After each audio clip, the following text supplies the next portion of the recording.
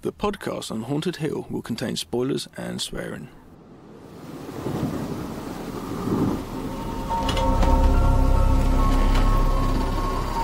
I am the devil, and I am here to do the devil's work. Think so, this Michael. Be one of us. I didn't tell you my name. Hang up. I didn't tell them my name. They're all part of it. They're all parts of Come. It is time to keep your appointment.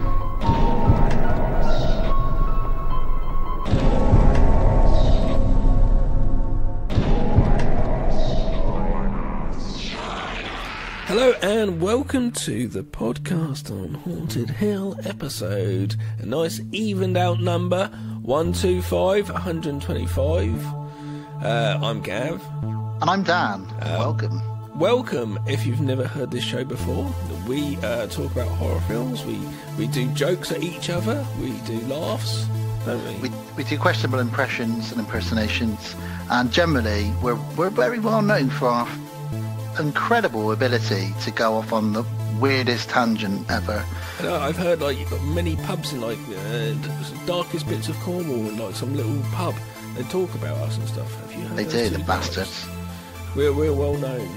And famously, you almost died laughing about 3 or 4 episodes ago because of a donkey with some custard. It's heading Don't start. in the window. This is episode 125, and this is a new thing we're doing. We've only done one of them, but this is our second one. Patron's Pick. Yeah, thank you very much to our lovely patrons, and if you want to become a patron and be able to do this thing yourself and join in with us in our menage a trois of audio pleasure, our silent partner in this is RJ. Yeah, RJ McCready is the patron in question for this episode. And what does that mean? So what that means is we're every 3 episodes, and this is the second time we've done this now, one of our patrons gets to pick 2 films that are special to them or mean something to them. And as long as they're in the vein of horror, fantasy, sci-fi, we will watch those, we will talk about them, we will give our opinions and go off on our famous tangents talking about them. And also, what's brilliant is so far Matthew and now RJ have both sent a lovely email with a little bit of information about why they picked these films, what they mean to them, memories of first watching them. So we get to do that, and it means that instead of Gav and I just talking about the next film in a franchise or the usual horror stuff, sometimes we get to go off in a little fancy direction. So with Matthew, we got to talk about Hansel and Gretel, but we also got to talk about the incredible Bram Stoker's Dracula, which we had a lot of fun. Hadn't discussed before, really. I don't know why. I don't know why. It's very good at running the old Dracula library. Yeah, and I may as well say what RJ's picked. He has sent an email, which I'll read out later in the episode, but he has picked 2 films from the 70s, and these both star the infamous Doug McClure. Doug McClure. You may remember me from such films. Have you seen The Simpsons? I do know the character. Yeah, I do. Indeed. And he's based on Doug McClure and some Troy someone. I don't know who. And weirdly as well, it's the same director. A director called Kevin Connor as well. Doug McClure. I was earlier watching one of the films and I was like, whose voice does that remind me of? And I was like, he is kind of like this. It's kind of the same sort of movie actor. Bruce Campbell, he sounds exactly like Bruce Campbell. Not exactly. Yeah, he sounds very similar to Bruce Campbell in the way he says it, and it's just like, whoa.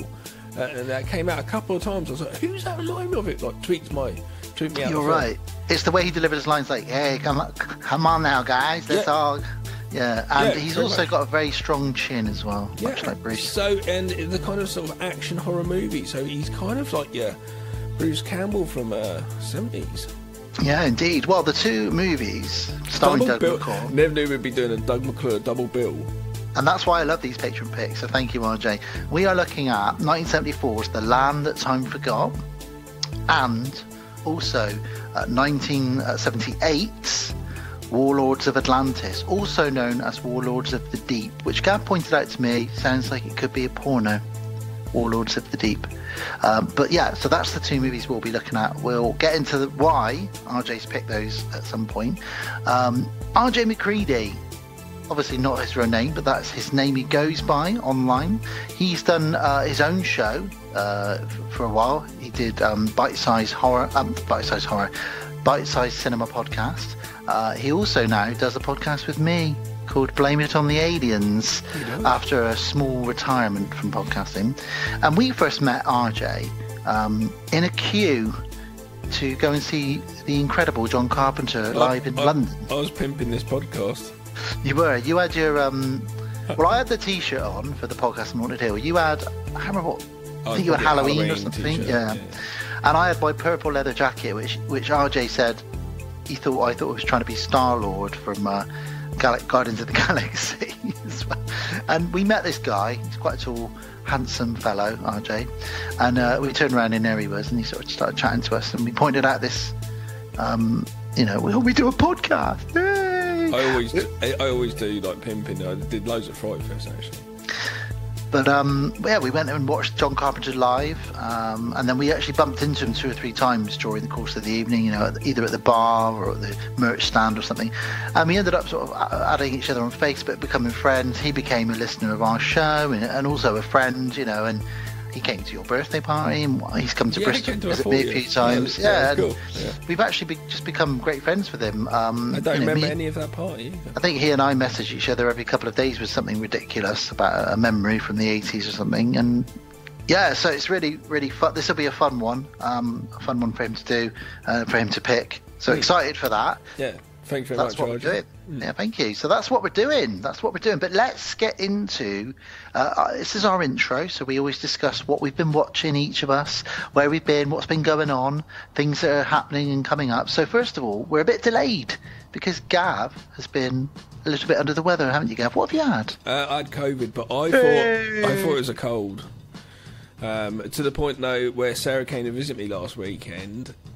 because we were supposed to be going to London to do like this gangster tour thing, and I had tickets booked and everything, and she came down and I was just like, look, I feel like this cold's rubbish, I don't want to drive up to London and just all that hassle. So then she left, and on the Monday I tested positive. I was like, I'm so sorry. Gave it to her, she gave it to her daughter, her son now has it. So I feel so guilty about this. But anyway, yeah, so I've had COVID. So I binged stuff. I did watch the Obi-Wan programme because I was just literally like sitting on the fucking... Because I've got Disney now. I've kept Disney after with Prey and stuff. I always thought, like, what the fuck do I want Disney for? Because I don't really... Not going to watch the Marvel movie. I did watch the new Thor movie on the day it was released. I felt like a right superhero fan. Yeah, boy. Yeah, Disney Plus is good because, it's got the Star Wars and it's got the Marvel, but there is a bunch of other stuff. I watched it's all about Marked for Death the other night. Is that the one that you talked about? Yes. That was actually all right. What was it supposed to be? You said it was originally for someone else, or like a Die Hard or a Lethal Weapon or something? Chuck Norris or something like that. I can't remember who it was. Was it supposed to be like something else, like a different movie? Like I don't think so. Okay. I thought you said something. It's all about stars. Stars has got like loads of horror film. All the Alien movies are on there. It's got some really good stuff on there. It reminds me very much of like video shops used to be, because the selection isn't huge. Do you know what I mean? There's probably only like 26 horror titles. So it's like, well, okay, it's cool. Rather than just fucking endless content. So it kind of makes me feel like I'm in a video shop. So I watched. So the other night I was like, action movie. I was like, I'll watch this Steven Seagal movie, and I quite enjoyed it, and I wouldn't have watched it unless it's like that. And it was like being in the video shop going, I've watched this Steven Seagal movie, and there's this one bit where he stands there and this dude goes by him and he does like a donkey kick behind him. He just like puts his kick up behind him. It's not even very forceful. The guy flies through into a wall, and it's like, oh my god, it's just laughable, his martial arts. Absolutely hilarious. But yeah, I enjoyed Disney. It's not too bad. I watched On Deadly Ground the other night with Steven Seagal. I was thinking of watching Nico and Nico's fantastic. Some of the other On ones. Deadly Ground, where the only film you'll see Steven Seagal and the baddie in it is Michael Caine. So if you want to see that, how that pans out. What? Yeah, Michael Caine is the baddie in it, and he's like a badass. Alan. Yeah, but he's trying to put on an American accent. Steven. Steven Seagal, fucking come over here. And Steven Seagal's like, listen, I will beat the shit out of you and all of your colleagues. It's so good. None of that martial arts bollocks with me, Steven. You're a big man, but you're out of shape. He is a big man these days, isn't he, Stephen? Yeah, he's out of shape. Okay, well that's good. I'm glad that COVID drove you to Steven Seagal. And I watched the Obi-Wan program. Tell me what you thought of Obi-Wan. I felt at times a little bit forced. I don't know why. That wasn't a really bad pun. I don't know why though. But there was some things in it here and there which was a bit like, oh, what happened? What? Just little things which pulled me out of it only once in a while. Apart from that, I quite enjoyed it because I like Ewan McGregor as Obi-Wan, and it's nice because I'm a fan of like the original movies, and as a kid I watched the first Star Wars over and over. So it's nice to know that that's kind of that world and put my mind back there. It's quite cool. Yeah, it's not related to anything else in some ways. I mean, obviously it sets a few things up, but I liked the Obi-Wan show, and again, it's all about Ewan McGregor, really. I think he's fantastic as Obi-Wan. He was brilliant in the prequel. He's one of my favourite things in the prequels, really. So I'm glad you enjoyed that. That's really good. So we've both been watching some Seagal, and you've been watching some Star Wars, which is great. I finally got around to watching a film which, when it came out, I didn't like. Midsummer. I watched it, really didn't get what all the hype was about. I watched it again the second time around. I liked it more, but I'm still not on the hype train for it. I think it'll take another watch, a bit like Hereditary. I feel like there was a lot of hype around that. I didn't like it the first time, but I get it with Midsummer. What I liked about it was the gore, like when the guys fell off the cliffs and stuff like that. I just still not quite there, but I'm going to give it another go. What you like Midsummer, don't you? Well, firstly, I do admire your patience with films. What, for giving them another chance? Just being able to do that, I am not like that. I know, but I've got so much to do. I don't have time. But it's because I know that it's a good film. Sometimes I know if I'm not in the right frame of mind, or sometimes I need to have read a little bit about it or understood why it was made, or something about behind the scenes, and then I might enjoy it more. I'm a weird fellow like that, Gav. Weird fellow. It's quite funny actually. If some people knew the backstories and like how they were made and things of lots of films which you don't like, you'd probably go, actually, I totally appreciate this and like this, but obviously every movie has to be valued on the same merit, on the same baseline. So. Yeah, and I think that's the difference between someone who just watches a film or someone who's a film fan, like us and many people that we know. A film fan, I think, appreciates a film. Look up the trivia when you watch the movie. You appreciate a film not just for the film. Obviously, that's incredibly important, but things like Evil Dead or Jaws, these movies, so much went on behind the scenes that makes you love them even more and appreciate them even more. Evil Dead is a very low budget film, and if you showed it to somebody these days, if you showed it to a teenager now, they probably wouldn't think it was any good. But because we know the blood, sweat and tears and the 3 or 4 or 5 years that went into making it inspired me. Yeah, exactly. So I think that's the difference between a film fan and just someone who just watches a film. Yeah, totally. There we go. Bit of a tangent already.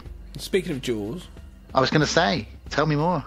I saw it in the cinema in 3D, 3 dimensions. There's three dimensions of Rob Schneider. Oh wow, Rob Schneider, Adam Sandler, and Chris Rock. Yeah.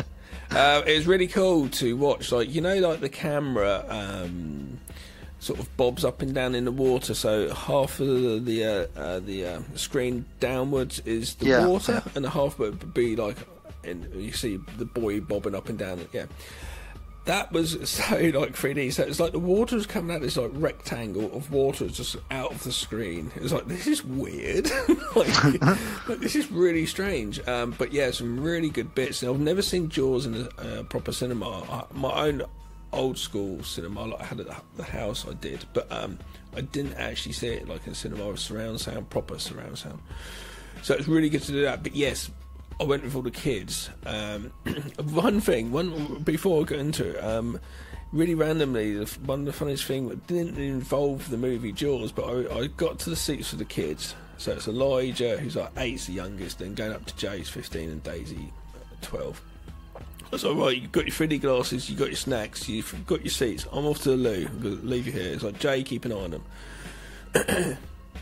So I go down, come back, and I get upstairs, and this is quite funny because I can see all the people when I'm coming up. There's a lot of guys, all with like their Quint t-shirts, Jaws t-shirts, just loads of Jaws fans, all their 3D glasses on. And I get up there, and Daisy just noticed. Elijah goes, "What's up?" It really threw me, like, what? And then Daisy goes, "What's up?" And it was just quite quiet in the cinema. So all the people around kind of started chuckling a bit. And it's like, all of a sudden they're throwing me this 90s term. I was like, what the fuck's going on? I was like, so I was just like, "What's up?" And then just sat down and put on my 3D glasses. It was really random. That is weird. Yeah, but that's very amusing. But yeah, 3D Jaws is amazing. There's one, you know, the bit at the end where he's on the old end of the boat. And he's about to try and shoot the shark. Smile, you son of a bitch. Yeah, before you get that, when he's trying to just perch himself on it, you get this like long shot where the end of the boat is, you're looking at it, it's very close up to the lens on the left. So it goes off into the distance to the right, yeah, if that makes sense. And yeah. In 3D, I thought it was almost going to poke me in the fucking face. Like, Jesus Christ, it's like proper stick out. It's kind of like when they did like the Friday the 13th part 3 in 3D, and then he puts the broom to the camera or whatever the fuck it was. It was like they're doing that, but this was like unintentional. They didn't make the movie thinking 3D, so it's just like, wow, it's just like a nice angle. But stuff like that was really good. So this is what interests me, because a lot of the time, when they go back and they make a film 3D, it's never done very well, is it? And I don't mean done very well as in it's made money. I mean, it's not. The process isn't very well done. But yeah, I don't even know how they do it. Spielberg has signed it off and said, yeah, it's all good. It must have cost a bomb to go back and change every. It's really interesting. You're on the beach looking at the beach, and the people in the background are really layered. So you've got layers of people. And then you got right up here, and your sheriff right up in your face. Sort of How thing. did the push-pull shot?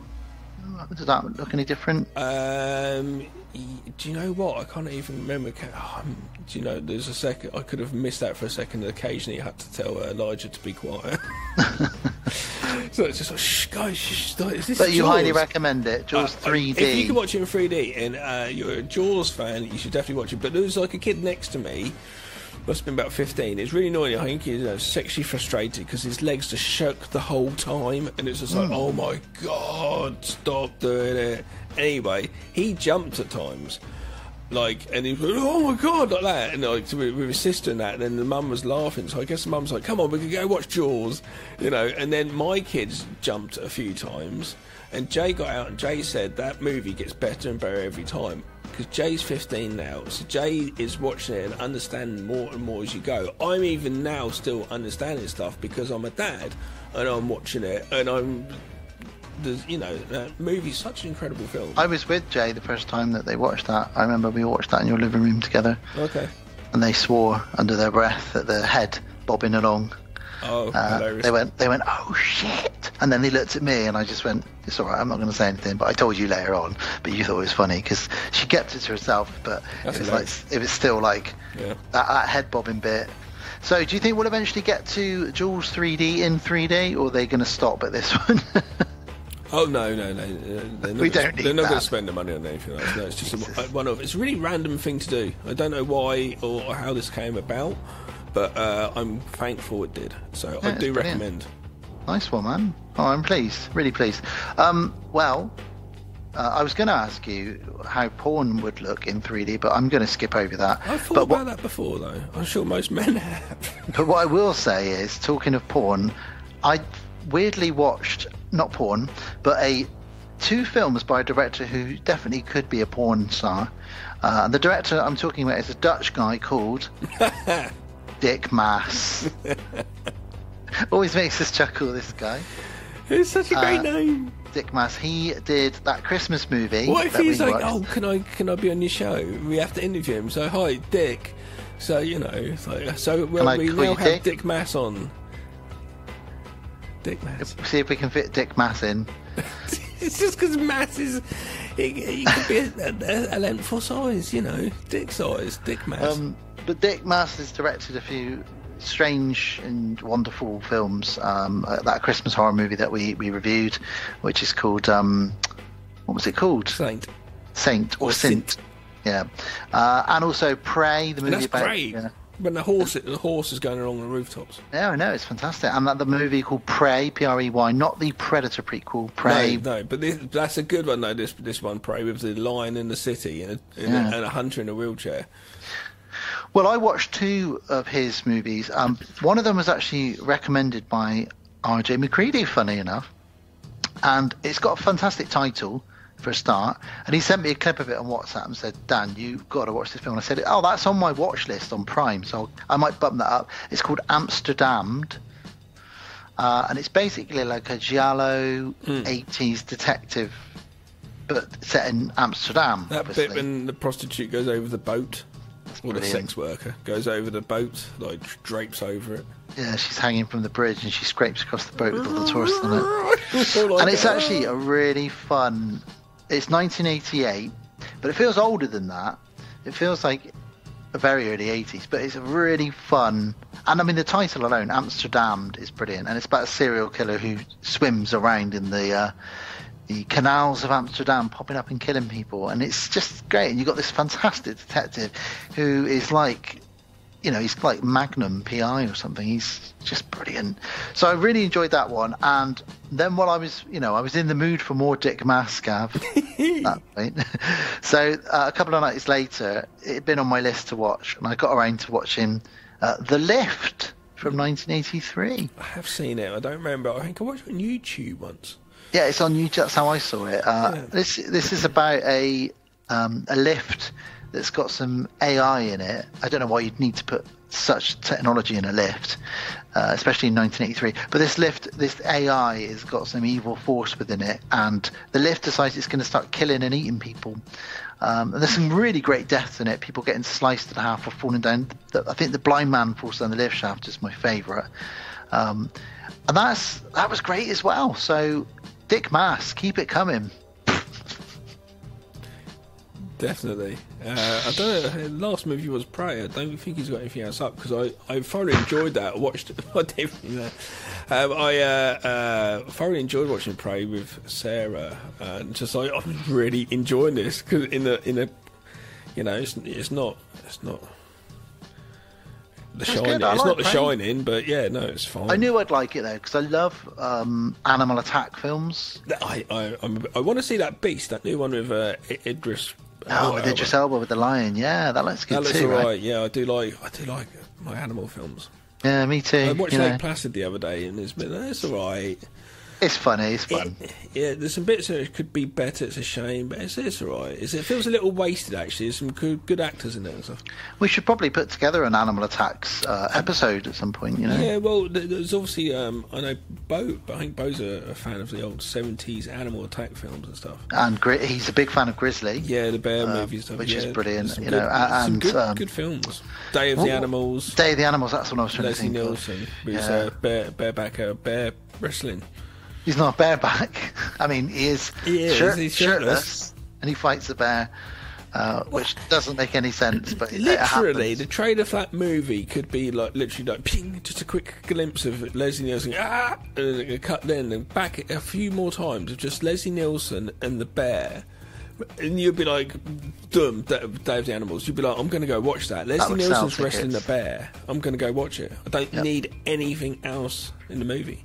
Selling tickets. Easy peasy. I own that. No, do I own that? No, I don't own that. I was about to say it's in my collection. It's not. I've got Grizzly. We've talked about this kind of type of film before, I'm about to mention. You know, when you watch a film and you think, oh yeah, that's really good, I'm going to watch it again, and then you think, well, no, it's really shit. We talked about this on the last episode. I can't remember which film it was, but you said there's always a film that tricks you into thinking it's going to be better than it is, and then you watched it about 4 times, and you think, oh no. I do have movies coming. One film for me like that is Chinatown. I've seen it 3 times now, and each time I'm like, oh, I'm going to like that movie, and I get to the end of it, I'm like, I don't really like this movie, and I don't know why. There's films like that. Do you have something like that? Yeah, I mean, I rewatched, I think it's the 3rd or 4th time now. Oh, Stage 4, I've fallen asleep through 4 times. The 80s slasher. This is a newer film. This is 2016, and it's probably about the 3rd or 4th time I've watched it now, and I think it'll be the last time I will watch it now. It's the same with The Babadook. I've watched that about 3 or 4 times, and actually, you know what? I don't like that. I think it's a shit film, and I'm not into it. Dedication, man. Roy Castle will be proud. Thank you. Beyond the Gates is what I'm talking about. Lucio? No. Beyond the Gates, as in they find a VHS board game. No, yeah. I was duped into this. I even pre-ordered a DVD when it was going to be released because I was like, oh, that looks great. It's got Barbara Crampton in it. Yeah, it's great. Watched it and it's just like, I don't like this film. Yeah, it keeps showing up on the horror channel, and like I said, it must be 3 or 4 times now, and I sat down and watched it again the other night. As well, you know, it's a good concept, but it's like Jumanji. But if Jumanji was one of those VHS horror board games you'd get back in the day, it just doesn't roll the dice. It just doesn't deliver, though. No. So that's all I was going to mention. That I'm done with that one. I washed my hands of it now. Done, dusted, and out. How many times did you watch it? I've watched it 3 or 4 times now over the years. Decipher that. I like that. Yeah. Last thing I want to mention, and then we will talk about something that's coming to distribution, which is exciting. I've talked on the last episode that I've finished season 1 of True Detective and thoroughly enjoyed it. I've finally finished season 2. Yeah, I've never gone there. What's it like? I enjoyed it. It's not quite, as a lot of people have said, it's not as good as season 1, but it is Colin Farrell, Vince Vaughn, and some other great actors and actresses in it. Colin Farrell is just so intense, and everything he's in, he's brilliant. It's very, very gritty. It's more about sort of corrupt cops and stuff this time around, and a lot of mental health and drinking, as opposed to the first one, which was just some weird ritualistic killer out in the backwoods. This one is more about the corrupt cops in the inner cities and the crime. You did have a dynamic in the first season with their downfall, like the. All right. His performance, his character going downhill. He drinks a lot in that, doesn't he? He gets fucked, but he looks awful at the end of it from where he starts off. He does. I'm excited to watch season 3 though, so I will get around to that at some point. Yeah, let me know what that's like, or let you and the listeners know. Lovely, gorgeous listeners. Very quick tangent here then, guys, before Gav talks about the next thing. So, for anyone that doesn't know, we have Deadbolt Films, which is our production company. We've done a few shorts. We've done a couple of features. We've got a couple of comics, a couple of podcasts, deadboltfilms.com. We'll talk about that more at the end. Our very first thing, the reason Gav and I really got and became very good friends. Well, I started Deadbolt because I had to have a company. Well, you had to have a name. There's a thing behind you. The first thing we did was 2012. 2011. 2011. Well, it started before then, but we finally sat down. We ran around in the woods and created our first feature, which was The Shadow of Death, starring me and lots of our good buddies and friends that are actors and anyone that we could that would come and help out. Made for next to nothing, but we had a blast, and it's got some great reviews. It's been on YouTube and got a ton of views on there. The Shadow of Death. Anyway, Gav hits me and a lot of the other people involved in the project, which, as we said, is a very long time ago. You hit us with some news the other day, Gab. What was that news? On a group of WhatsApp, because I can say I've had the contracts over. I haven't signed them, but it's fine to say it. I don't think that they could pull out for any reason. Shadow of Death's going to be distributed, which is really randomly weird. Fantastic. After out the 10 blue. years since I let it loose. Yeah. Crazy. So it's not on YouTube anymore. That's been pulled. Yeah, and it's interesting because it's the old UK VHS label, Vipco. Do you know the label? Yep, I do. I've heard of it, yep. That they have essentially picked it up, but they've been picked up by this other company in America, Bayview Entertainment, have picked up Vipco and they've merged together, and they thought Shadow Death would be good on their catalogue. So that's incredible. Cool. So it get like it's only a little thing. I don't think it get like an American DVD release. Not in England, unfortunately, but it will be on Prime and all that jazz. So. Yeah, which is great because you do have a lot of content you're sitting on behind the scenes stuff. We also recorded a commentary track many years ago. A few of us all got together with some beers at yours and recorded a commentary track. So, well, fingers crossed we can get all this together, and yeah, we'll keep you guys posted. But that's a very unexpected and very exciting piece of news. Yeah, it's cool. So it's really random that's been done, but yeah. So it's just got a new poster done for it, and it's a new colour. When we went to lockdown, I actually colour graded it again. Kind of, I don't know, out of boredom. So I colour graded the film again, and yeah, it's just kind of a little bit different. So I'm just getting contracts signed at the moment and stuff. But yeah, so that's going to be released. So when it is, I'll let everyone know, so you can just watch it. And I'm going through subtitles at the moment, which is quite amusing because I have to go through the whole script. It's brilliant because sometimes the program you're using, you've sent me some screenshots where it thinks the person's saying one thing, but they're really not saying that thing. No. I done it once where it said the wrong thing. That's just because I'm dictating it. I watch it. I have the subtitle. I dictate it to my computer. So occasionally gets something wrong. But no, most of the things are like you're saying like shit and stuff like that. You know. Yeah, it's hilarious. Any screenshot of me is just me saying shit or prick. But yeah, there we go. So that's really exciting news. And the last piece of exciting news, we've got a little special bit coming up actually in a sec, is that Gav, as usual, this year, is just back, hot off the press, possibly where he got COVID. It is where I got COVID. From London's Fright Fest Festival 2022. Yes. Gav, tell us about your experience. Me and Mark went along. A couple other buddies were going to come along, and they had COVID and couldn't come along. So me and Mark went along, and it was cool. Bumped into Boz there. He recorded a little thing with us talking, which we're going to play it after this. But it's cool to be at Fright Fest again, and lots of people there. Bumped into a couple of people I knew, said loads of some people, chatted to some new people, and watched a couple of movies. Watched Fall, the one with the two women on the big tower.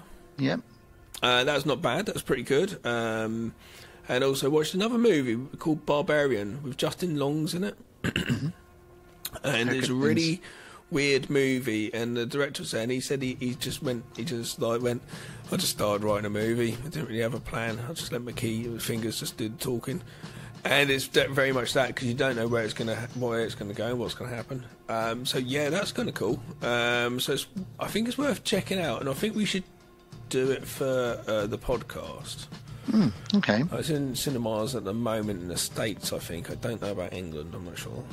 But it's just really weird. This girl turns up, this lady, she turns up at a house, and it's pouring with rain, and the dude that played Pennywise, the new one, Bill Skarsgård. He's there, and it's an Airbnb, and she's like, has this been double booked? And she doesn't know what to do, and he's like, well, I'm sorry, I'm here. And he's like, well, I suppose you can come in. And she's a bit like, oh God, who's this guy? I don't know if I can trust this.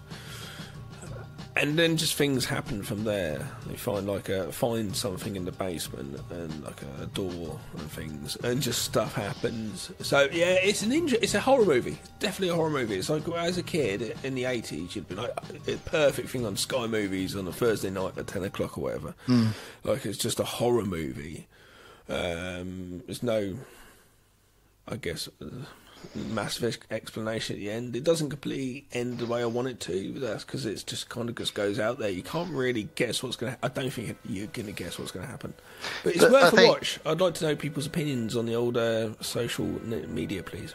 some of the best films don't really have an explanation. They're like, if you think about some of the random shit we've watched as kids. Oh, absolutely. Some great horror movies, if you think about it, like, oh yeah, there's no explanation. There's just all of a sudden it's just this dilemma or situation. I think you can look too much into, if you broke down, again, going back to something like The Evil Dead, if you broke it down, you'd find so many plot holes and problems with it. But sometimes I think you just need to go with a roller coaster ride, don't you, and just enjoy it. And it sounds like you enjoyed it. There might have been a few bits here and there that you. I had to think about it, and it's good to have a movie that makes you think about it for a little bit. So worth a watch, I think, if you're a horror fan. And it was good. I hear Justin Long was hilarious. He only pops into it halfway through, but it was really funny. Him with a tape measure, it's very, very funny. Oh, hello. Justin Long. Actually, Dick Mass. Where I was sitting in the cinema, we were one seat away from the front of the screen's massive, like in Leicester Square. And looking up, and I said to Mark, Justin Long's really long. It was like, imagine if Dick Mass was on that screen. But we had to move back. I was like, when the fall started, we were right at the front, and I looked up the screen. I was like, "Oh my! How are we going to watch this movie like this? This is ridiculous!" As soon as I started, everyone in the front row just left. And I was like, "Where are they going?" I was like, "They've all gone back there finding seats. Come on, come on, come on!" And quickly before the movie started, we found some seats at the back. But thank God for that. It's just too much. Well, I hear lots of good things. I hear everybody had fun at Fright Fest. So yes, Dario Argento was there. Yeah, he was there. When I turned up, Julian Sands was there. He was getting his photo taken, and I was just like, "Oh my God, Julian Sands!" I had to explain to Mark who he was, and then bumped into some other friends and had to explain to them who Julian Sands was. Arachnophobia. Julian Sands. It was funny just seeing him get his picture taken. I was like, "Oh, if Sarah had been there, she'd have been all over him." Yeah, I was going to say she loves Julian. I mean, I don't mind him in Arachnophobia. There's something about him. He's spellbinding. Yeah. Well, big thank you. I was going to say big thank you to Boz, our fellow bearded podcasting brother, for doing this. We got a little segment now where he's going to just very briefly break down some of the stuff he's watched and talk about over on Fright Fest. So, yeah, Gav, do you want to let Boz take it away? Yeah. Let's jump to Fright Fest where I'm catching COVID as we listen. Live. Let's go back in time to COVID times. And then we'll be back for our first film, so stay tuned. Stay tuned. It's Gav here. I'm at Leicester Square. Just popped in, and I've bumped into Boz. I'm with Mark. Oh no, Mark. You are with me. Boz has been here since Thursday. He's exhausted. The poor fella's going to go home. But before he does, he's going to run the films this year of what he's seen and give us a quick, if you can remember. As usual, I'll give you my highlights because otherwise it'll be a 2-hour podcast. And obviously, I want you to tune into the podcast Under the Stairs and listen to that one when I do that. Oh, of course, yeah. My usual roundup. If Duncan will have me back, I don't know. I'm sure Duncan will. He keeps doing it. He's a fool, that man. Good guy, so, fool. I'm only going to talk about the good things because we're standing in the foyer of the Empire. I know. And if I say something bad about anybody's movie, the director will end up behind me because honestly, this happened to me too many times at Fright Fest. It's possible. Yeah, so yeah, night one, we had Neil Marshall's The Lair to kick everything off. Listen to the podcast Under the Stairs to hear more about that. And Visitor from the Future is a highlight from that day. It's a French sci-fi movie. People say, "Oh, how you go and watch horror films for 5 days?" Sounds the right sci-fi. It's like, they're not all horror films. No, that sounds very sci-fi. It's a genre festival. You get sci-fi, fantasy, thriller, and the shit that people just have no idea who else to show it to. They're like, "Oh, that Fright Fest lot will watch it," So it's kind of one of those. It's funny. It's clever. It's really well made. And yeah, that's my pick from that day. Scare Package 2. I watched half of it. And walk out? Let her shut up. No, I had to get the last train home, the last tube home, so I missed the end of it. Since when have they started like a train announcement? Yeah, and you can hear it in the movie, over the movie when it's playing, which is slightly annoying. Sounds awful. If you saw Scare Package 1, it's more of the same. It's still funny. Short films. It's sort of an anthology piece, but with a wraparound, and the wraparound was a bit more silly this time. Okay. But for what I saw, it was fun. Yeah, that was on Shudder, wasn't it? Scare Package, Yeah. So it's worth check out. Then the next day, the first film was probably the standout for me, which was Next Exit. Called The Standout. No, what was it? Next Exit. Oh, right. Next I exit. thought it's called The Standout. Wow, that's good. Standout film at 10:30 in the morning. There's quite a few this year, lockdown road movie type movies, and Written in we had lockdown. quite a few, yeah. So it's either a road movie or it's a we're stuck in an apartment movie. Some are better than others. This was the standout road movie. Definitely, it's a little bit of a spooky element, so you could say it fits in the horror genre, but more of a sci-fi thing. But actually, it's much more of a relationship piece between Next two Exit? people. Yeah, it's fantastic. Okay. You got an American lady and a British guy, and he's very British, and he uses so many of our little colloquialisms, it just cracks you up. Yeah, so it's funny, heartwarming, amazing performances. Can't recommend that highly enough. Oh, cool. Okay. Yeah. Harbinger was good. Again, I'll probably go in more detail something else. Midnight Peep Show was a lot of fun. That was shot guerrilla style, a lot of it in Soho, just over there, at 3 o'clock in the morning. Really? In piss-filled alleys. Nice. Yeah. But actually, it's an anthology piece, but it's 3 of our UK directors, and I'm shit with names, so I'm afraid without it in front of me, I can't tell you. But if you walk past now, I'd follow him because I know what he looks like. Well, maybe you should stand this way so you can see people. I was actually having a really nice chat with him in the Phoenix last night because I wanted to tell him that I liked what they did. Because what they did, they had their 3 pieces of the movie, but they had the same DOP and the same crew for all of it. Oh, cool. So the look doesn't change. Yeah, that's and good. the wraparound works. Consistency. Yeah, and it's basically about sexual fantasies. What if they go wrong? So it's a bit cheeky, it's a bit naughty, and it's quite gory in places. So it's called a Midnight great Peep Show. midnight movie. Parodying Gone Wrong. Yeah. That's a shit name for a movie. Or Obviously- a brilliant name. Saturday was strong, I thought. Something in the Dirt was the Benson and Moorhead movie. That was their lockdown movie, stuck in an apartment, but it's them. Very, So- very Cosmo horror. yeah, and it's them acting in it as well, which is them and Dave, the cameraman. But for what they were doing and where they were doing it and stuff, it's good.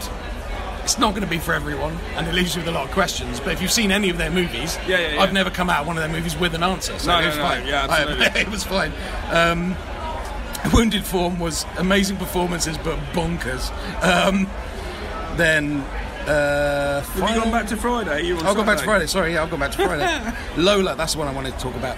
Lola, everyone needs to see. It's again a sci-fi concept movie sort of thing, but it's shot on 16mm hand crank. Oh, nice. Some of it, and then blended with archive footage, all black and white. Yeah. And it's a clever time trick all kind of black and movie. white. Yeah, Fantastic. in 4:3 on IMAX. Actually looked amazing. The thing I loved is the old film stock they used, because it was so big on that screen. You Super could see grain. the grain has got a pattern, and you can see the pattern in it, and then you could tell when they were using that and when they weren't using that, because there's nothing that replicates that. Because normally you can't see it on a normal screen because it's too small. Yeah, that's kind of fascinating. Yeah, I'll be into that. But very clever, very well done. Yeah, definitely do that. Move back to Saturday, boss. Black Glasses, Dario Argento. He was here, wasn't he? He was, yeah. I got to see the man himself I've met at a Dario here distance. before. Have you? Oh, Yeah. nice. Years ago when he had Mother of Tears. Oh, right, I had a yeah. one-off Saturday one in November screening. That's the first time I've seen him in the flesh. It was like, Yeah, no, it's a bit like, oh my god, yeah. the maestro. You got the sign to spare it for me. But I won't spoil the film. Right. Was it good? It was Giallo, if you like that sort of thing. James Yellow. Yeah, it Dario's was. getting on a bit. Yeah, it could have been more complicated. Is my main criticism. Okay. But A bit too simple. yeah. But that could be spoilery, so we'll just Okay. listen about that. But yeah, I didn't hate it. But then my film at the festival, Deadstream. Very good. Yeah, it just made me think of you. Why? Deadstream? No, just going into the woods and filming a fucking horror movie. Oh, so is that it? Yeah, the guy's a YouTuber, and he's like, he does like mad stunts, and he's like, okay, to redeem myself, I'm going to go into the woods to this haunted house, and I'm just going to be on my own. And the rule is, if anything like weird happens, I have to go and check it out. Oh, nice. And he's basically got GoPro here, GoPro Found here, footage. pocket full of GoPros, iPad to manage them all. Like, it's really well done. And he just goes into rooms, sticks them up, and like there's like this wooden wall, and he's got like the 3M sticky pad on the back of his GoPro. And he's like, puts it up, like, that's not going to stick. Yeah, filmmaker in me, that's not going to stick. He's like, is that going to stick? I don't think it will. This fixes everything. Gaffer tape. Boom. Yes. Nice. That's how you do shit. So found footage film in the woods. Yeah, but really fucking funny. And sweet. It's bonkers. I'll check it out. I like a comedy, as you know, so that's the one that stole my heart, really. Again, didn't know what to expect, but it was fantastic. Yesterday, not the best day. Incredible but True was fun. French film about I can't tell you. Just watch it. Incredible but True. Yeah. Again, more of a sci-fi thing. Really abstract, really odd, but funny. And just a really strange concept that you can't discuss or it completely spoil it. Okay. Yeah. Some of the films you picked out, they seem to have like quite a heavy sci-fi influence in them as well. This year. Yeah. Nice. Yeah. Again, main screen, obviously, all the other disco screens has been everything as usual. The price we pay, I skipped to go to the pub. You guys are with me. Oh, okay. And today I'm guessing Barbarian had to be the film of today, but I did get to see Terrifier 2. Oh, did you enjoy it? After I did the smackdown with Duncan, where we argued about was Terrifier a good film or not, and I think he won. It will split audiences again, but a lot of the criticisms of the first one was that there was no character development, there was no plot. This time they went, okay, fuck you, here's 2 hours and 20 minutes of character development and plot, really? Okay. mixed in with horrendous kills, torture, death and gore. Okay. So it's weird, but it's more Art the Clown, so I was happy. Good, I've not seen the first one. I was just really disappointed they couldn't come, because I wanted to meet the guy who plays Art. Oh, yeah. And just say, I know your mate Paul Stevenson. Because he had him on his podcast and they became mates afterwards. So, okay. Was it a good festival? Yeah, always. Good. It's great, isn't it? It keeps me coming back every year and spending far too much money. I've missed it, honestly. I've missed not being there, and I sort of chatted to the Arrow staff and that, and just seeing the lights over there on the staircase. Obviously, you're listening to this because it's a podcast, but there's lights on the staircase going up. Welcome to Fright Fest, and blood comes down, and it's just so nice to come back to and see people go, hey, horror movies! Yeah. All right, everybody. Oh, that was Boz, and that's what he thought. Yeah, sorry, that was a real quick rundown, but they're the ones you should look out for, I think. Cool. Well, thank you very much, Boz. No worries. Say goodbye. Bye. Thank you very much to Boz, who is a genuine yoga master, lightsaber wielding swordsman, and fantastically groomed beardsman and podcaster for doing that little bit for us there. Now, cheers, Boz. Cheers, Boz. We do love you. Now, this is all about RJ McCready, not the RJ McCready from The Thing, our friend RJ McCready, and this is his patron pick episode. So I'm going to read out his email now that he sent us before we start on our first film. And we're going to be starting with The Land That Time Forgot from 1974. But before we do that, as always, thank you to RJ for these picks. And here is your email, giving us all a bit of an insight into why he's chosen these two films. Yeah. So it starts with, talking of beards, he starts with, hello, you bearded podcasting brothers. Hello. Hello. Are you going to reply to it all? Hello. Hello. Hello. He says, thank you for covering these two monster classics from that time when Doug McClure was surrounded by more rubber than Jorex. And a time that I didn't even know what Jorex was. Yeah. So there we go. He says, I was about 8 years old. This is a great story. When I was a kid, very quickly, when I was a kid, on TV there's the Durlux dog.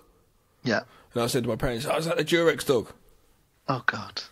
And they're just laughing away, and I just didn't know what was going on. And I always thought to myself, "Why is that funny?" Then later on, I was like,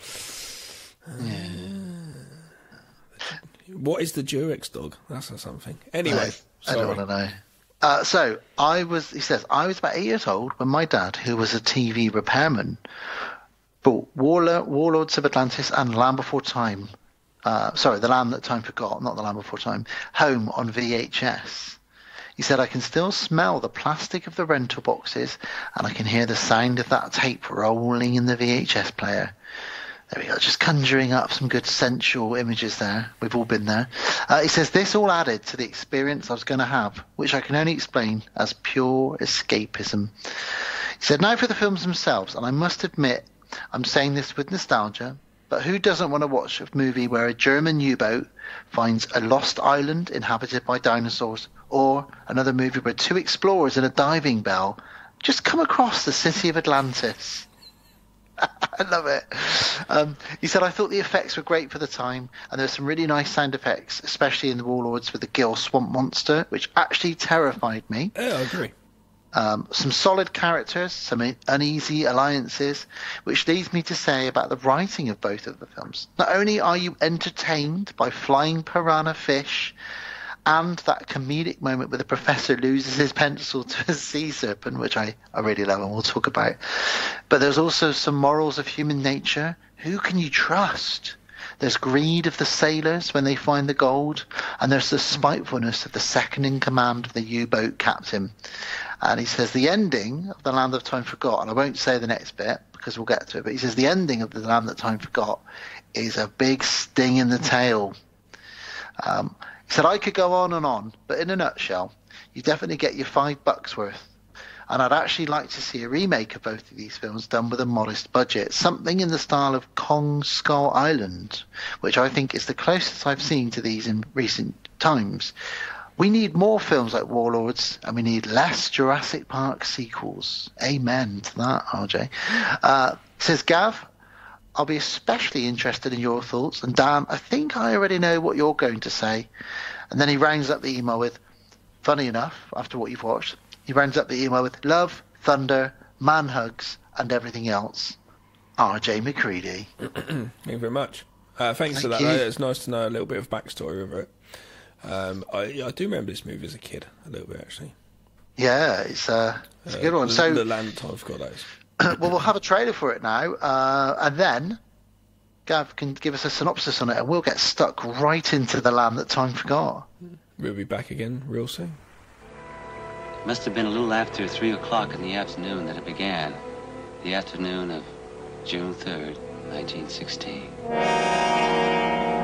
Fire 1, fire 2.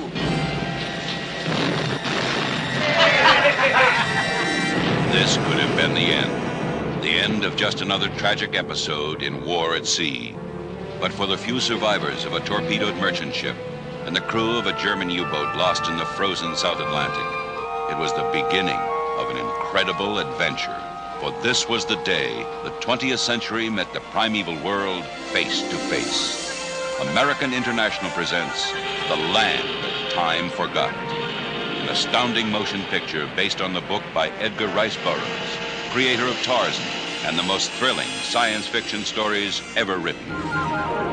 Travel through an underwater passage and discover an awesome prehistoric world. Fight for your life against the terrifying creatures of a lost continent. Come face to face with primitive man and learn the secret of evolution. The Land That Time Forgot. Mr. Tyler! Starring Doug McClure. There's a secret to this island. Something that we haven't been able to fathom yet. And whether we stay or get away may depend on it. It's action, danger, and adventure on an epic scale.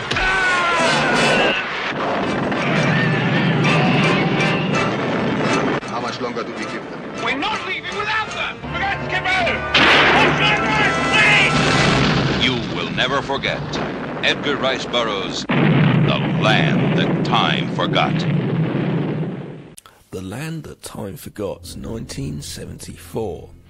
During World War I, a German U-boat sinks a British ship and takes the survivors on board. After it takes a wrong turn, the submarine takes them to the unknown land of Caprona, where they find dinosaurs and Neanderthals.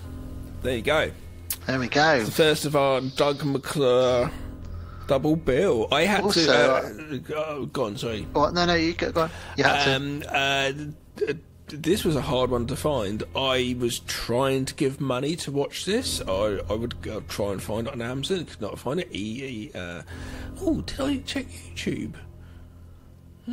It's not on YouTube. Is it not? Right, okay. No. So then it's like, okay, where can I get it? You'd watched it on Horror Channel? Luckily both of these movies actually been on the Horror Channel over the last year, and I just happened to have recorded them both. I found DVD, but it's a Doug McClure triple bill DVD box set for $14. So I found that off eBay, and that actually also did delay us because I was like, I can't find a fucking film. That was true, yeah. We so that and COVID delayed this episode coming out. So I eventually found it, and I only watched one of them today, The Warlords. This movie I did watch when I was a child. I do remember it slightly, but not really much, and I hadn't really seen it since. It blends into a lot of the Ray Harryhausen sort of movies that I would have watched a lot of as a kid, all the Sinbad movies. It's a shame it's not on Prime, you know. It could get a lot more wider audience nowadays. Yeah, well, I mean, you've seen it on Blu-ray. I had it on TV. DVD. Oh, it was a DVD, but I'm sure it still looked pretty sharp, and, you know, it was really lovely print that I've watched on the Horror Channel as well. You know, it's very nice. It's not a worn old VHS or something. But before we get into the movie, both of these two films we're covering today are both directed by the same director, and that's Kevin Connor. Kevin Connor's had a very strange career directing this type of movie. Lots of wizard movies and stuff like that. The People That Time Forgot, which was a sequel. He also did some TV shows like Space 1999. Randomly, he did Motel Hell in 1980, Gav. Oh, okay. Which we should probably cover at some point. The garden-headed people. Yeah, well, he didn't behead them. They buried them in the garden and then slits their vocal cords. Yeah, that's so very interesting career, and he's still directing now, still doing things now. The most recent thing he did was 2017. He's currently got something in the works. So really interesting career. A lot of his stuff he's doing lately, though, is shit TV movies, the sort of movies where it's like a guy moves to a city, falls in love with a girl, you know, these kind of like Christmas shit that you get on Netflix. You know, the crap I'm talking about. A lot of movies on Netflix are crap. There we go. But yeah, we aren't talking about those. We're talking about The Land That Time Forgot. And this film, yeah, I watched this too. And like I said, it did. You know, I couldn't have distinguished as a child or as a younger man. I wouldn't have been able to distinguish which one was which. There's a lot of these movies where someone ended up back in time or in the centre of the earth or in Atlantis. Very fantastical. You know, they were pushing the boundaries of special effects. They're quite popular, weren't they? Yeah, there was dinosaurs and monsters and Sinbad the Sailor. So whether it was Ray Harryhausen with his incredible stop-motion animation or whether it was, you know, dressing up a real lizard or having, you know, all these plasticine. I used to call these plasticine movies when I was a kid because to me, I could tell they were plasticine, but I still loved them, you know what I mean? So, and it's got Doug McClure in it as well. So he's a bit of a classic sort of. He was your B-movie hero, wasn't he? I don't know him from any other films, to be honest with you, but I knew of him, and as soon as you said it, I was like, yeah, that's that Doug McClure guy. It's just, I think it's just because he's been satirised sort of on The Simpsons. I thought about watching this with Elijah, and I was like, he would appreciate a couple of monster bits, but then he wouldn't pay attention to the rest of the other bits, and then he'd watch some shit on YouTube, and I wouldn't be able to watch the film and review it, so I was just like, I watch it in my own time, which is a shame. But yeah, it's got a very good, likeable as a child, like RJ is saying, this sort of fantasy could go to another place with it, very much so. And it's done in a very, I mean, it's written by, we should definitely mention, it's written by Edgar Rice Burroughs, who did the novel.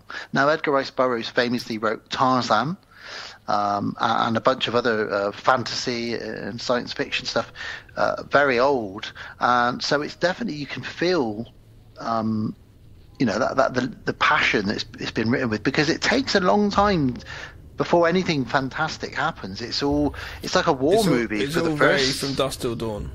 Yeah, that's exactly how we described it, isn't it? We've said in the switch up, you know, from gangster flick to vampire, and it's the same with this. It's a war movie, and all of a sudden it turns into a dinosaur caveman film, and it's just like, whoa. And I can imagine, you know, RJ watching this as a child, Now, I know he does love his war movies and stuff as well, so I can imagine he was probably really drawn into this, and correct me if I'm wrong, RJ, of course, but I can imagine him really drawn into this. And then when that flip happens, and you would have seen the box art on the DVD or something, but maybe not if it was a rental, I don't know. But you would have suddenly thought, holy shit, these guys, there's dinosaurs now and monsters, and what is this?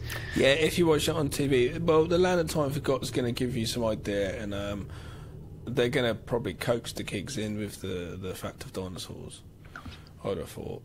And Doug McClure was always around dinosaurs, wasn't he? Speaking of RJ's war films that he likes, I did watch Bridge Too Far. Me and him did speak for it actually a little bit. That was really good. Have you seen that? Yes, very, very good, yeah. Really good film. It's funny though, because obviously he said he was interested in my thoughts. I liked the war movie more than when it flipped to the dinosaur movie. I was a bit like, I kind of want the war movie. I kind of liking this. Yeah. I thought the German captain was pretty good, and then of having like the sort of bandit rebels on there taking over the sub was kind of cool.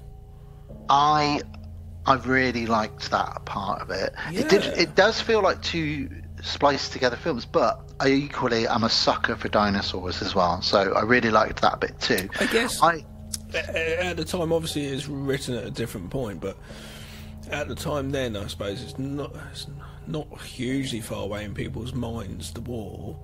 It's going to be 20, 30 years later, but still people are going to remember that, so having those sort of films is still going to be relevant, I think. But then obviously tipping it in with dinosaurs and that stuff as well, which is kind of popular at the time. And he said it's Amicus. Obviously Amicus producers are going to think a little bit outside the box rather than the straight and norm. So yeah, it's interesting. Yeah, just you mentioned that, just to quickly mention to our listeners, this is an Amicus film, an Amicus production. So for anyone who doesn't know, Amicus is kind of like probably the only other competitor Hammer Horror had, really. It's like Marvel and DC. It is a bit like that, yeah. You're right. Yeah, like I would say horror. I would say Hammer is Marvel. Yeah. They're sort of they were much more colourful, and everybody went to see them. And Amicus was like the kind of the guys in the background. But I still really love a lot of the Amicus. They did a lot of those movies where it was like 3 or 4 stories in one little, a portmanteau, as they would call it. Sarah and I said we're gonna have like a weekend of Amicus sometime. Just watch a lot of Amicus films. Yeah, because we've not seen them, so Well, I'm going to do a very quick tangent for this year's 31 Days of Horror. I'm actually doing 31 Days of Hammer Horror. I've decided I'm going to do, and I'm thinking in a year or two I'm going to do 31 Days of Amicus Horror as well. Okay. Just to give me. Have they got that many titles? I don't know if they'll have 31. I will need to research that. But Hammer is going to be a fun one for me, because I'm going to just watch random shit. But yeah, can't wait for 31. 31 come up soon. Excited. Very excited for that. Let's get on to this, dude. Let's get on to that. Right, there's a big boat crossing the sea. There is. Well, first of all, something is thrown in the water, isn't it? Yes. That's all we know, and we will come back to that. Yes. 1916, so we've got this submarine firing torpedo at a ship. Mm-hmm. And then there's a big, obviously there's an explosion, we don't really sort of see it so much, but then there's people in the water, isn't there? And this is where we introduce our main hero. Our main hero. So, it's 1916, we should mention as well, so this is set a bit before. And there's a lot of jumpers with roll necks in this, isn't there, Gav? Yeah, so we're looking good knitwear in this. World War One type era. So we meet our 2 survivors of this torpedo blast, and that's Doug. I'm just going to call him Doug. There is more survivors. That we do meet some more in a minute. One of the guys is from the bill. I think I recognise. Doug is what I'm calling him as well. Great. I don't know what his character is in both the films, but he's Doug. He's called. He could be. Well, his character could be the Seagal character. He's called Bowen Tyler, but we'll call him Doug. Doug. And Lisa. Where's Doug? I like Doug. You see, don't watch The Simpsons. It's when Death turns up to one of the old guys in the where Grandpa's in his retirement home, and Doug's where's Doug? Because Homer's deaf. And he says he likes Doug. Where's Doug? He's normally deaf. Is that the one where they kill Kelly? No. Okay. Is that not that show? That's a different show. That's not a serious question, is it? No, it's not. So Doug and Lisa, they are stranded after this explosion. And they're on a boat, and it's foggy. And suddenly they hear... I quite like this bit. Ahoy there! Actually, no, there was no foghorn. And they find another boat of survivors and sailors. Hello there! Hello, quick, have some brandy. Perfect. So they all get some brandy, and they realise they're all lost at sea. They are the only survivors, last survivors. I do like it all, sort of the fog, them in rowing boats. It's like, I quite like this bit. It's very cool. I love the way they've done all of this, and there must have been a bit of a budget, because it looks great, it feels great. Yeah, the next movie looks, even though it's like 35mm, it looks kind of like a TV movie, the next one. I don't know why, the way it's been coloured and stuff, or not coloured. Yeah, they sometimes go over the top with colouring, didn't they, back in the day? Oh, I was watching the rowing, the Jungle Cruise. I was trying to watch that. I was going to say to the kids, "Oh, am I watching that?" And I started watching it, and it's the worst colour grade I've ever seen in a movie. To a point where I got halfway through and I was like, "I'm not watching this." I haven't seen it yet. Honestly, watch it and you're like, what the fuck? The colour is just completely ruined by the colourist. It's like, what have you done? Like, even someone who isn't technically savvy is going to just see this and go, "Is something wrong with this film?" I don't know what it is, though, but I don't like it. It's a colour. Well, I'll check that out. They don't have many provisions. They're stranded in this boat. So you've got Doug, his girl, or lady, or whoever she is, and a few sailors. A few seamen, and Doug, one of the this guys, lady, and some seamen. One of the guys, as I mentioned just now, is from The Bill, which The Bill was a British police drama that used to be on twice a week back in the 80s and 90s. I used to stay up late. It was one of the first programs I was allowed to stay up late and watch, actually. Yeah, why? What was it? Just them getting people in London, just criminals? Just criminals, just always like chasing them down, like, "You're nicked, son!" Dun, dun, dun, dun, dun, dun, great. dun, dun, dun. Absolutely great. But yeah, so we've got these survivors, and while they're sailing along, they hear a noise. And oh my god, it's the German U-boat. So it's a submarine, submerging, not submerging. It's going the other way, rising. I don't know what the opposite of it is. Upmerging, merging, upmerging. It's coming to the surface, and as it comes to the surface, the seamen come to the surface. Oh god, sorry about this, RJ. You knew this was going to happen, though. I'm sure Gav's testicles are going to come up at some point. I don't know how. I don't know at what point they're going to come up unless you bring it up. There's nothing in my notes about my nuts. All right, well, that's cool. My nut notes. My note nuts. We ended up talking about Kevin Bacon's bacon for ages in the last episode, so... Yeah, that's just your weird thing where you just mentioned multiple times about Kevin Bacon, his body and his lump from his... He's packing bacon. It was still quite weird, like it's brought up multiple times, and it was in your notes. You'd literally written down the words Kevin Bacon and his knob shape and stuff. Yeah. Not in those specific words, I'm paraphrasing. I'm a meticulous podcaster, Gav, okay? But you want to watch Kevin Bacon in 3D, don't you? Jesus, imagine that. My leg would be shaking up and down like that kid that you were. Now then, anyway, so they're very brave, because when this U-boat starts upmerging, they're just like, Doug's just like, right, that's it, we're gonna go fucking get over there, and we're gonna jump up there as soon as they come out, shoot, fucking have it, and we're gonna go in there and take a submarine. Is that what they say? Yeah, fucking have it. And we're gonna take a submarine. What do you mean you could take a submarine? I know. We don't know how many people. You can just jump down the ladder and go, right, that's it, everybody. I'm in charge. He says, look, so I know these U-boats because I've worked on them, and I think his dad used to build them or something. He knows them very well, and he's like, look, I know how to do this. Let's just do it. And he does. So it's literally, don't get anxiety, don't even contemplate what's going to happen. Let's just go to the hatches on a submarine which could go back down in the water. But that was the British stiff upper lip, really, I guess, wasn't it? And obviously Doug's American as well, but. And then even Lisa gets stuck in. She's like, yeah, I'll have a go. I'll fight these Germans. So they have a big scrap. I really like this fight, actually. You know, every time a German, it's like whack-a-mole. A German pops his head out one of the hatches, he gets smacked with an oar or a paddle, and they capture the captain. Grab the captain. Got big punch up. Lisa manages to shoot one of them. A couple of people end up in the water, and they take over the U-boat. Yeah. You know, and they make the demands. You know, here's what's going to happen. Impressive, really. Yeah. Well, I mean, if you've got Doug McClure on your team, Gal, would you? If me and you were with Doug, it's just me, you, and Doug. With a load of brandy in a boat. That'd be great. We're really drunk. And he's like, "Hey guys, look at that submarine. Let's go." And, I know we both look at each other. Fucking do it. Fucking all right. Go on then. I think if Doug McClure told me to do it, especially after a bottle of brandy, I probably would do it. Yeah, I'd fall into the water and drown probably. I'd die of absolute useless. He'd look back, "Come on, guys!" And there's just us going, "Help! Help!" I mean, you know, I can't really swim, so I wouldn't really be much good in this situation. Asking me to help you. I don't even drink, and you've made me drink brandy in the ocean. So there's something bad happens though, because they take over the U-boat, and they sort of say, you know, this is the deal. We're in charge now. But while that's happening, they get fired at by a British ship who sees a German U-boat and obviously thinks, "Quick, there's the enemy. Let's shoot them." They don't know Doug McClure's in it. No, they don't. They're cut off with communications.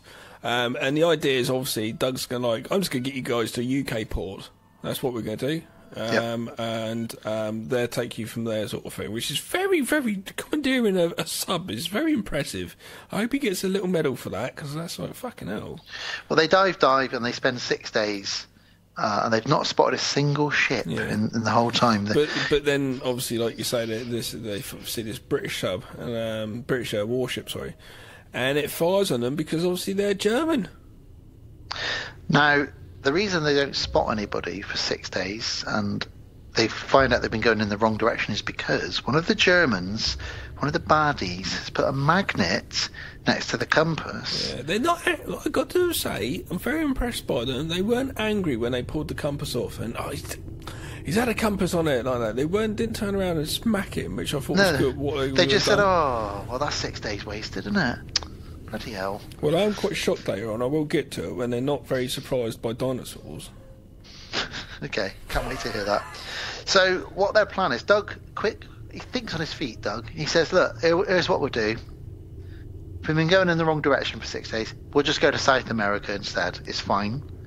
Change your plan, guys. We're going to South America." But the Germans regain command because they pull some guns, they smash the radio, and the Germans are back in charge. Now, the goodies do fight back a bit. And when they got fired by that British ship, that's why they submerged again, didn't they? They went back down because it's like, we've got fucking... And that's when all this, what you just said, happened. Right, gotcha. And they come across some icebergs. Yeah, and this come on, would you? Right, me and you, I think I was going to spend this episode of this particular film just putting you and I as the seamen in the scenario. We're scenarioed seamen, all right? So, Dan, right, me and you are the captains. I don't know how. We're like, yay, we're both captains. We're like crisscross, and we can have our trousers backwards and everything, right? So there's a fucking iceberg coming up, a massive one, right? Yep. What do you want to do? Look, I think if we go down, there's a tunnel. We can sort of go into that. I'm going to say to you, let's not do that, because we don't know what's down there, and it could be just fucking ice. So are you saying to me... Very daring to do this. Are you saying to me, if we were trapped with seamen, and there was a tunnel that you didn't want to go in... We're in a massive tub of seamen. And you don't want to go in my tunnel? Into this ice tunnel, because you don't know if you're going to get blocked by... Stop trying to get all funny with it. You're going to get blocked by ice, right? It's just such a daring manoeuvre. It's a sub. It's not exactly like it's... Okay, cool, let's just do a 3-point turn and go out the other way. It's fucking massive... It's a submarine. Tube, you know, like Jesus. So let's circle back. So, yes, they find the ice. And what do? They ask the Germans for help, and the Germans say, "Look, all right, we will help actually, because we're fucked. We're really lost. Yeah, everybody's fucked. Basically, there shouldn't be any ice around here." Don't you think submarines are the most scariest places to be? I'd shit myself in one. Would you not? It's just like I'd quite like to go in one. I've been in a semi-submersible in Australia, but I've never been in a fully submarine. You've been in a semi, but not a full. God, see, you're being silly now. Keep your semen to yourself. So they ask the Germans for help, and they're sort of looking around, and the Germans do discuss this legend of a lost or new continent that was discovered by somebody called Caprona, and and he says he named the continent Caprona, the land of Caprona, and they said, I think that what we're looking at over there could well be Caprona. This could be it. The water is fresh, the water is warm, and this is where they see this huge cave with a tunnel in it, and you're right, they say, my notes are terrible here, they enter the tunnel, it's very tight, I put. And as they're making their way through this tunnel, and like you say, you're right, Gav, they blindly go into this tunnel, but in a very long tube. It's not like they're in the Millennium Falcon flying through the meteorite shower, but they do go in. They hit a few rocks, but they do make it out the other side. Up periscope. Let's take a look around. Yep. Dinosaur comes flying at the periscope. Straight away. What the fuck was that? I don't know. I saw something. I don't know what it was. Well, let's go and have a look. So they all get out the hatch. I still think, though, an incredible thing of just one person pilots a submarine has the life of all those people. Like, in this container of air under the water. It's scary. It's like being a captain of a plane, though, right? It's very scary. Doug McClure's lady, Miss Clayton, she's been put up in the captain's quarters. Very old-fashioned and sexist, isn't it? What has she got? Why is she in the quarters? Why is she with everyone else? She's a lady. Yeah. Do you think the German captain's going to try and get some German sausage in there? Breakfast? Maybe. Would you like to go down on my U-boat? Wiener? Come on, take a look. Dive. Apologies to your German. But yeah, it's like this tremor type thing just flies at the periscope when he looks through it. And he's like, whoa! It's like, yeah, whoa indeed. Like, you don't know where the fuck you are. And there's this creature thing's done that. Like, the calmness of these guys discovering these creatures from prehistoric times is astounding. Exactly. So let's do that. So they come out the hatch. They go up on deck, don't they?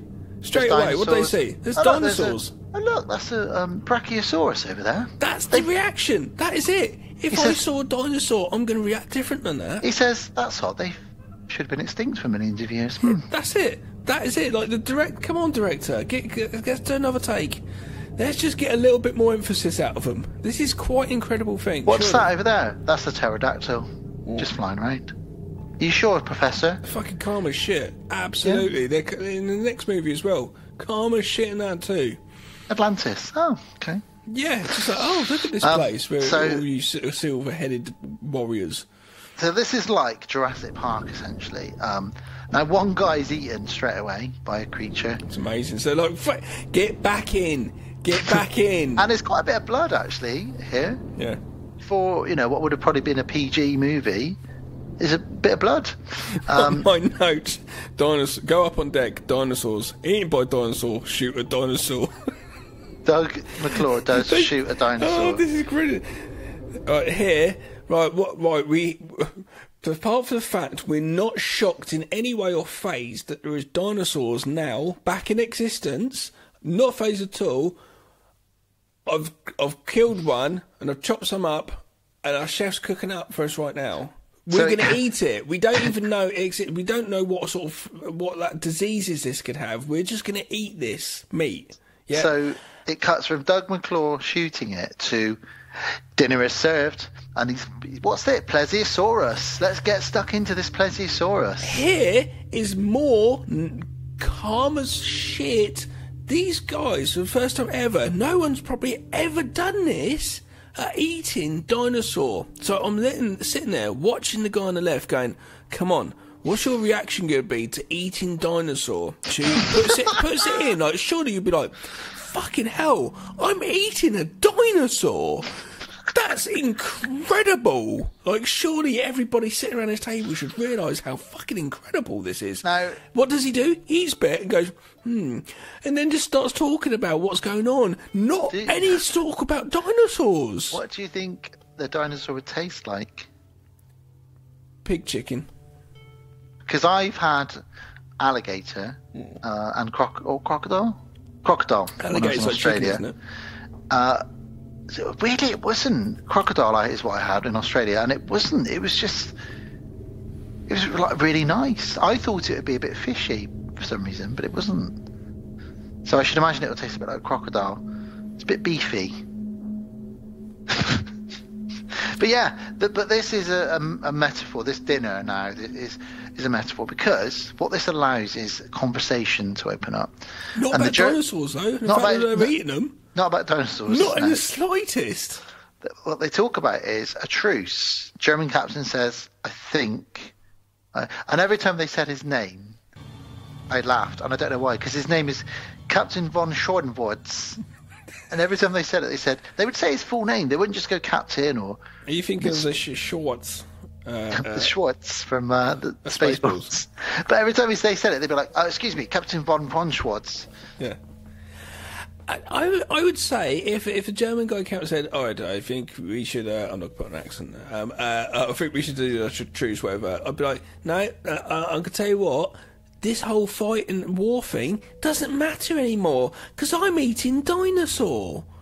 This is a lot more important than our countries fighting each other. It's completely irrelevant. Eating a dinosaur. I'm eating a dinosaur. It could have been the last one. I'm eating it. Yeah, but it could have been the last plesiosaurus ever. How long do you keep it for? 3 days in the fridge until it goes off? Make a curry out of it, it'll last longer. Oh, what if you're then sick? Like, dinosaur. Pooing out dinosaur. You never thought you'd be pooing out dinosaur, did you? I hope you vegans listening, I do apologise. So they say, yes, okay, truce. While we're on the island, a truce. There's a lot more going on on this island than there is between our countries. And we're not about the dinosaurs before you say it, because I can see they don't care about eating dinosaurs. It's the island that they care about. It's incredible. So they get let's go for a little stroll. So the whole continent, they realise, well, they go for a stroll, and they realise this whole continent, could be in a giant volcano.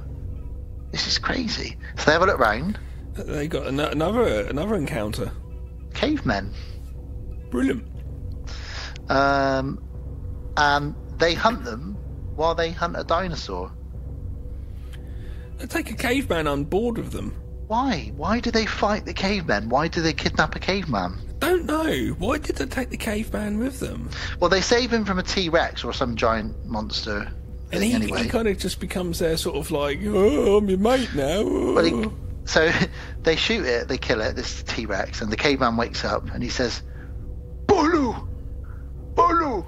Yeah, and they're like, what are you saying, mate? Funny enough, that that word he says is very well pronounced, funny enough. It's very well British as well. It's the most British sounding caveman I heard. Bolu! Bolu! And it's like, oh my God, it's so British, that caveman. So they're like, look, I don't know. He's trying to warn us about something. Let's just take him back to the submarine. Yeah. Now I love this bit. Like they should be really phased now. We're on a submarine now with a caveman. We're in a submarine and a caveman. I'm going to offer him some dinosaur from yesterday's leftovers. He'd be used to it. He'd be like, yeah, I eat this all the time. I'm with a caveman and a submarine. Now, my next statement is quite cruel. Okay? You look at this, a caveman, and his IQ. No. So the caveman, obviously, is an actor in a lot of makeup to make him look like he's got a bigger brow and big nose and everything, yeah? Okay. This caveman looks exactly like the actor John C. Reilly from, Step Brothers. Yeah. Holmes and Watson, which I watched fairly recently, and I actually found it quite amusing. I went into it going, this is going to be awful. Found it quite funny. Good, I'm glad. I really didn't like that. I don't know how. But the caveman looks like John C. Reilly. Just leave that to sit for a bit. Now, he knows about fire, because they show him fire, and they're sort of toying with him a bit. And they say, "Oh, if he knows about fire, then he might know what oil is, and oil is fuel, and we need fuel for the submarine. So this is good. Let's." His name's Arm, by the way, AHM. So they say to him, "Take us to your fire or your oil or whatever it is." I don't know how they communicate so quickly with him, but they do. And he takes them off. But as we've seen before in lots of movies, he gets to a certain point and he won't trespass any further. Mm-hmm. And they say, "Oh, that's because there's probably another tribe." And they work out that there's 3 tribes. There's Arm's tribe. Then there's a tribe above them that are a bit sort of more intelligent. And then there's the really super duper intelligent tribe that they all aspire to be. So they think they're going to evolve. What's that noise? It wouldn't be on the microphone. Okay, sorry. Super duper tribe, very intelligent people. So there's 3 tribes. I was looking at pictures, by the way. That's what the sound was. That's fine. You're trying to find John C. Reilly. No, I was looking at pictures of the film as you're going through it. So another tribe sneaks up on them while they're asleep. Yeah, they're attacked at night time. And they fend them off, but two more of their men die. 2 more seamen fall to the ground. Seamen all over the ground. But luckily, the next day, they do find oil and fire, which is great because they're going to set up. I'm jumping ahead a little bit here. So this is more, for me, Gav, this is more mind-blowing than the eating a dinosaur.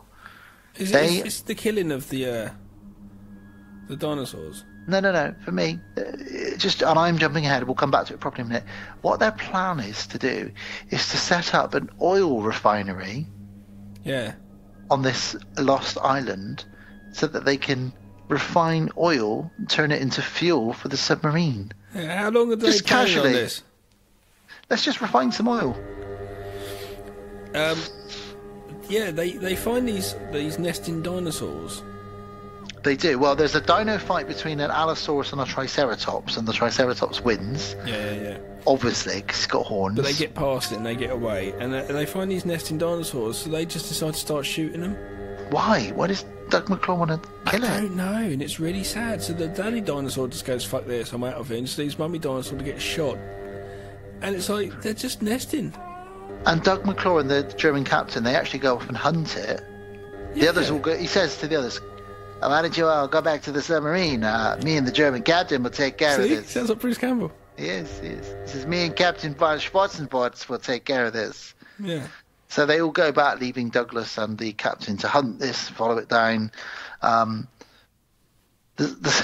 luckily, the submarine says, "We'll join in, actually, Doug. What we'll do is we'll fire our cannon at the dinosaurs." So their cannon starts blasting these dinosaurs. It's just it's just man all over, isn't it? Let's just turn up to an area and just start blowing it up because we can. Let's refine oil. Yeah, let's suck the oil out of the ground. Kidnap the natives and torture shoot them everybody. A bit, Absolutely. kill the wildlife. Yeah. Is this what this message is? I think that is it for me. That is what I took away from this, for sure. What's sad about that bit where the cannon blows up the dinosaurs is the surviving dinosaur just sort of walks off into the jungle looking visibly really sad about his family just being wiped out. Imagine when it's Ray Harryhausen that did this. It wasn't Ray Harryhausen. But it's very much like it. So like that. Imagine the person had to do this goes, "Oh great, so I'm just having walking off slowly." Yeah, the director's notes are like, "So I want this dinosaur to walk away having lost his entire family." So he's walking very sad and dejected into the forest.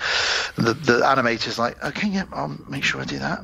So they go adjacent to the river, and as they follow the river, they're they're taking their samples of the water, and they're finding the microorganisms are simpler and lesser as they go up the river. So they're finding like, oh, okay, so there's going to be a certain point where there probably won't be dinosaurs. I guess is their assumption. Yeah, because what they realise is that all eras, Jurassic, Triassic, and all, Cretaceous, all the eras are all happening at the same time at the opening bit where they. So literally every point of evolution is happening at the same time. But the further up the river you get, you're right, Gav. It's less and less and less and less and less. So the water's kind of undrinkable at this point because it's got too many microorganisms in it. But they know further up they go, the cleaner the water's going to be. But also there's going to be more pure organisms as well. Also, I don't know at what point, they must be back on a ship for my note to say this, or back on the sub at some point. Because they're on the sub anyway, aren't they, going upstream? Is that what's going on? Yeah, okay, they're sailing along, yeah. So there's so many firsts in this. It's like, oh my God, there's dinosaurs. Oh my God, we're eating dinosaur. Oh my God, we've kidnapped a caveman. Right, now it's a new one. Caveman's now a DJ. We've now on a submarine with a caveman DJing. Caveman doesn't know what this stuff is, and Caveman's now DJing. I just want to be at this party going, where's my dinosaur burger? And can I get drunk on the brandy while I dance to the caveman DJing? Is this where he sort of moves the record and it's sort of... And he's putting on records. I was just like, what's going on here? And he starts sort of like scratching on it. I actually think none of them went to this place at all, and Doug McClure was by himself in a park with a head full of acid. Or Doug McClure was the only survivor with a crate of brandy, and he's drunk himself. And he's actually on a rowing boat, delusional from the sun, drunk, and this whole thing is in his head. That would be amazing if that was the ending. I actually want that to be the end of the film. That would have been fucking amazing. I'm going to make that into the ending of a movie. Do the most ridiculous movie ever and just have that. So, as mentioned previously, they started building their oil refinery now, which, just very casually, let's just get an oil refinery on. So all these Germans and all these British guys and Doug McClure have, clubbed together. Waiting for Caveman to be walking by in the background with a hard hat on and high vis and steel toe caps with a hammer and a tool belt, and like Caveman's now a builder. A load of bricks and a heart just walking along on his shoulder. Oh, hey, can you put those bricks over there? Oh, great, nice one, thanks, mate. The evolution of the caveman today. The speed of the evolution of this caveman is incredible. And then the break goes, whistle, guys, dinosaur sandwiches. Next thing, caveman there next week's making rockets for the moon. I figured this out. You speak so fantastically as well by now. So they are realising that it's more and more advanced and pure organisms as they go upstream. We've talked about that. We have a very homoerotic moment where, for no reason at all, a German and a British get into a fight in the oil pit, and they get all oiled up, and they're rolling around, having a good old scrap. It's not really got much to do with the what's going on in the plot. It's just an excuse to see two grown men fighting in oil. They meet other cavemen, don't they? And their caveman pet is just goes, "Oh, I'm not a DJ. I'm one of you guys." Well, they sort of use some weird telepathy, it seems, because they sort of call to him, "It's time for you to join our tribe and move up a stage of evolution." Now, so he's called by them into the woods by the other tribe, which is weird. Okay, after this, then he goes off into the other tribe. They're just gonna be talking about the same old shit. Oh, there might be McDonald's over there. Hope I get something tomorrow. Cool. I'm going to bash the wife over the head later and have sex with her at will because I'm a caveman. Just the normal everyday conversations that they have. But he's going to be like, music! I was a DJ! Like, I've been on a vessel underwater. Like, he's going to have stories, and they're going to be to the point to shut up. I'm so bored of you talking about the music and the submarine. Oh, guys, I helped build an oil refinery. Shut up, we don't care. Like, I was actually a builder. What the fuck is an oil refinery? Yes. I don't even know what it is. I lived with all these people for years. Like, what is a vinyl record player? Don't care. Stop it. I wish Bob would fuck back off with those other weirdos. So they come across our heroes, the uneasy alliance between the Germans and the Brits and Doug McClure. They come across the third tribe, the most advanced tribe, and they are all floating about in the pool. All the women are in the pool. and they figure out that these women are essentially, their hormones, their eggs, are washing downstream. Well, this is how they describe it. They're washing downstream. So basically, they're shagging in this pool, and these men and women, and all their DNA and everything is going downstream, and basically creating life all the way through this whole entire continent. River orgy. So it's like a giant hot tub orgy, basically, is the reason that, you know, these dinosaurs exist. Full of semen. It's all about semen. Started with semen, and it ends with semen. Yep. So that's the source of all life. But while they realise in this, they are attacked by a tribe. They use spears, they use boomerangs, which is very advanced. Good weapons, good boomerang. You don't see many boomerang kills. Good to see those. They kill some of our goodies as well. All of a sudden, while we're in the middle of this, and rather annoyingly for the good guys, pterodactyl flies down, grabs one of them, flies off with it. Yeah. Bit annoying. But they're not phased as normal. They're not phased. Oh, it's a pterodactyl. Doug and Arm are attacked by the pterodactyl, and Arm is killed by it. So he's DJ. He had a short life, but I like to think it was an action-packed life. To be honest, today was the most hectic, busy day he's ever had in his life. He was kidnapped. He didn't even join another squad at the end, and then got taken off by a pterodactyl. We don't even know what happened to him. We don't know if he died. He might have just lived now as a pterodactyl, or he had it as his flying pet. I like to think of him as an oil refining pterodactyl DJ. Incredible. Pterodactyl DJ. That's a good name for a DJ, actually. Pterodactyl DJ. Yeah, that's not bad. Bit of a mouthful. So Lisa is kidnapped, and the men start fighting over these cavemen. And we know what they want here. They see her, she's fresh meat, and we know that they want to breed. So they all start fighting over her. But while this happens, an avalanche, very handy, an avalanche goes off. Volcano, isn't it? Well, it's the start of the volcano. It starts with an avalanche, and then the volcano starts going.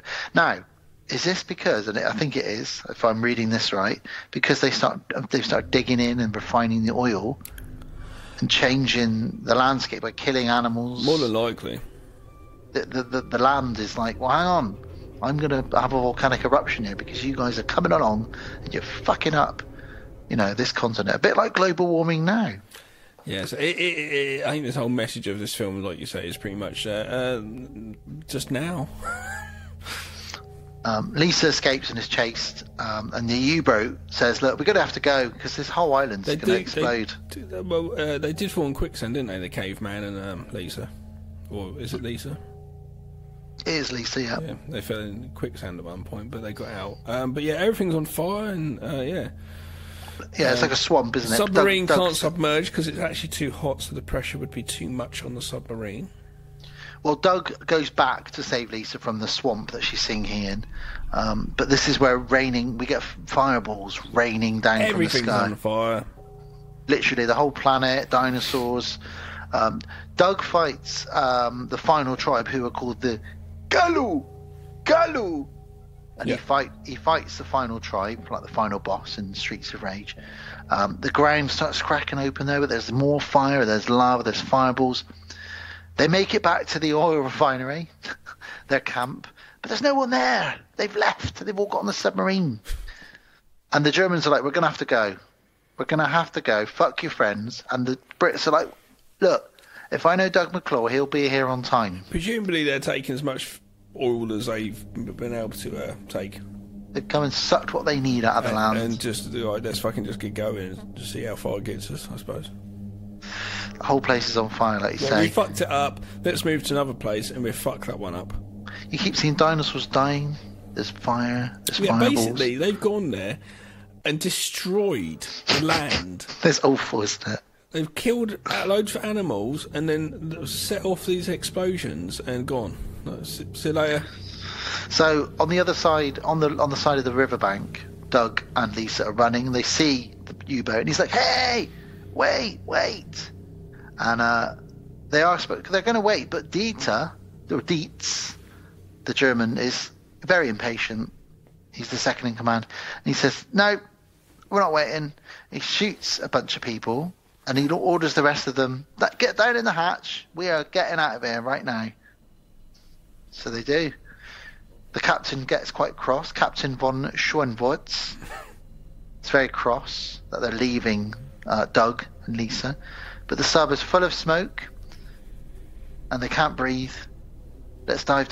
No, we can't dive, because if we die, like you said with the pressure cap, but the captain dies, they all die. My notes here say the submarine is fucked. Yep. So actually, Doug and Lisa were better off not getting on that sub. Yeah, and they're off to go off and just have a little party to themselves. The submarine just blows up. Yep. And that's it. Lisa and Doug, they watch the whole thing. Doug's basically going off for a shagathon, because what else are they going to do? Well, they've got to restart mankind on this continent, haven't they? She's going to be like, well, I'm pregnant now. You don't need to have sex with me anymore. So, what? Well, they wake up the next day and they realise that they're alone. But he says, we are alone, but we are in love. I guess you could say we're married of sorts. And this is where he writes his journal about them exploring this continent, walking through the ice. He's going to explore her continents. Oh, yeah. He's going to make her... Anyway, I was going to come up with something then, but tectonic plates shift. That's what I was going to say. What? That is just random. And what we see is the very beginning, the message that was thrown into the river is actually Doug's journal. He's written this journal all about this lost continent, and he throws it into the river. And that's what the note is. That's what the note is. So, a couple of things a lot to unpack here, but essentially, yes, it is Dusk Till Dawn in a way. It's a war movie, a World War I war movie that turns into a dinosaur fantasy adventure. That's number one. But the big thing really is this is an environmental message in 1974, which is quite ahead of its time to deliver such a strong message, which is basically mankind might fuck the planet up a bit. Fast forward to 2022, where we're getting like 40-degree heat waves followed by flooding the next day. I'd say we might have fucked the planet up. Yeah, I've not had the chance to eat dinosaur. No, I've not had dinosaur yet. Would you have dinosaur? To eat or to sleep with? To eat. Didn't we have this discussion like we talked about last time? It's woolly mammoth. It's woolly mammoth. A woolly mammoth burger. If they're trying to make woolly mammoth for That's true. What restaurant? I'd eat dinosaur. Depends if it's alright, I suppose. Yeah, I don't know. Maybe. I think there's some dinosaurs that would be good. I think like a velociraptor is quite muscly. Probably wouldn't get a lot of good meat off of that. But I think like something big like a T-Rex. Imagine a T-Rex leg on your table to share with your family. It's too big. You can't have that. It's huge. Yeah, but a big family it might be all right. Rump steak. Giant Diplodocus rump steak. Just a giant butt cheek the size of your whole table. What do you like this film? I love this film. I think this is pure. He summed it up. RJ summed it up. Pure escapism. Yeah. It's of its time, a very innocent time. But what I like about it is it's an innocent film. It's written by Edgar Rice Burroughs. You've got to remember that as well. And I don't know if I've never read that original novel, so I don't know if the message about environmental, stuff impact was in that original novel, but I love the fact it's in this film, and it drags here and there, and it's got some silly bits in it. It just makes you feel like a kid watching it again. What about you? It was interesting going back into it because I did watch it as a kid. I've never been really huge into my fantasy and prehistoric stuff. Just not really my sort of thing. I enjoyed it for what it is. It's definitely one of those films I imagine if I was like RJ and I'd seen it multiple times or I'd had it on videotape, I would have just watched it multiple times because that's what we did, because we didn't have such a choice like you'd have nowadays. I think I'd been like, there's such a sentimental value to this, but it's enjoyable for what it was. It's quite impressively made in places. Like I said, I like the first half of the film, and I'd like to have seen that movie more because I actually thought that was really good dynamic. I thought that German officer or captain was really well cast. I thought he was good. I liked the fact that he had a very British sensibility to him, the way he was very polite. And like the way he put up the lady into his quarters and stuff like that, I thought it was very gentlemanly actually, and I really liked that whole thing. And I was wondering what dynamic you could do with that if that was just the film itself. You could do turn Doug McClure into the bad guy. Do you know what I mean? And you know what? And Doug McClure gets given a bad rep a lot because he's cheesy, but actually he was good in this. He's like Simpsons, so you know. But I think he was very good in this. And you're right, all the casting was good in this. And what I think made this really was how seriously everybody took it. You know, they just did this like a very straight-faced. It wasn't tongue-in-cheek. It wasn't supposed to be funny. It was just full-on. This is happening. Let's deal with it. Okay, yeah, you're right. When they came across dinosaurs, they were very chilled. Oh, it's a dinosaur. Then again, that is kind of, in some ways, though, as a child watching that and not having a reaction like they should have, does make the film more a film and more a fantasy. Do you know what I mean? It makes it more like, it's make-believe. We know it's make-believe. We know what's going on here. So I'm just looking at it in that way. Realism. You don't need that. It's not supposed to be like that. They know what film they're making. And yeah, am I going to recommend it? Don't know. Possibly if you're into those sorts of films. I'd recommend you know what like you're going to watch. A cosy Sunday afternoon film. I think you could. You'd be like, oh, it's on Channel 4, or do you know what I mean? You flick the channel on TV on and it was on or something. I don't watch TV anymore. But, you know, you could easily probably just go, yeah, let's watch that. For me, it's in the same vein as Jason and the Argonauts, Sinbad. Christmas time, maybe. Yeah, I love those sort of films. Watch it in the morning. Eating all the chocolates in the morning. Is that how much it is? Watching The Land That Time Forgot, just for kicks. Yeah. So I think in that sense, definitely, but it's not saying. To be honest, so you're gonna struggle to find it to watch it.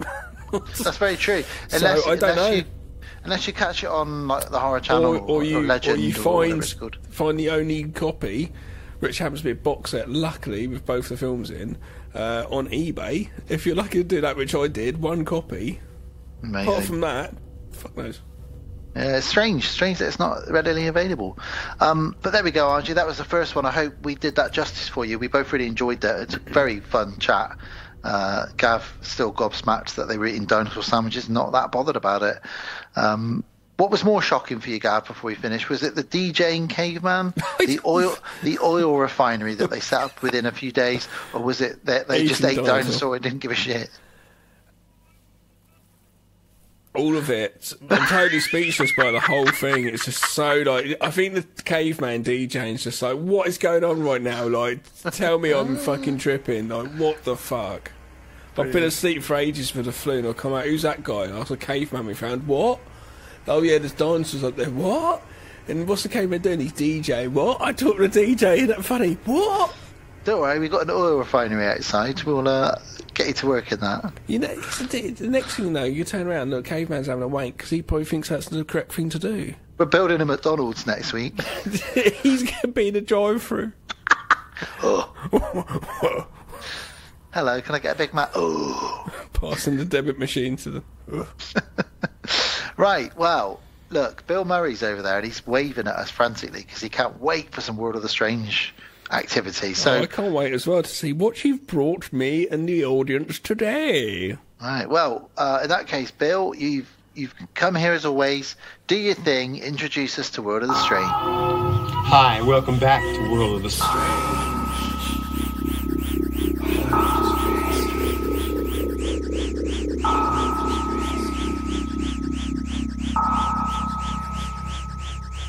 World of the Strange. It's a strange world. This world is the strange one. So special.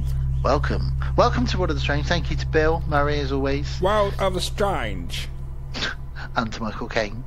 Oh, World of the Strange. And to Nicolas Cage. I've got for us this episode, Gab. I've got five stories. 5 stories. They're strange stories. I like the strange stories. Now, what I've done with them is I've put them in order.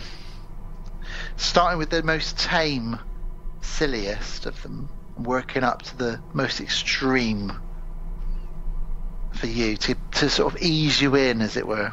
Okay. Can you each time go like number 3? So yeah, I know it's only 5 numbers for me to remember, but it is me. Of course. So let's start with number 1. Thank you. Number 1, fire. This is about some firemen, some firefighters in the UK. They spent 3 hours removing, or should I say removing, a cow that has got stuck in a tree. How high up's the tree? Now, it wasn't up a tree, it was literally in a tree. Did it stick its head in it? It got its head and its shoulders stuck. It's probably going, oh, that's a good itch. Oh, that's a good itch. Mavel, look. Oh, I found a good itch. Oh no. Ooh.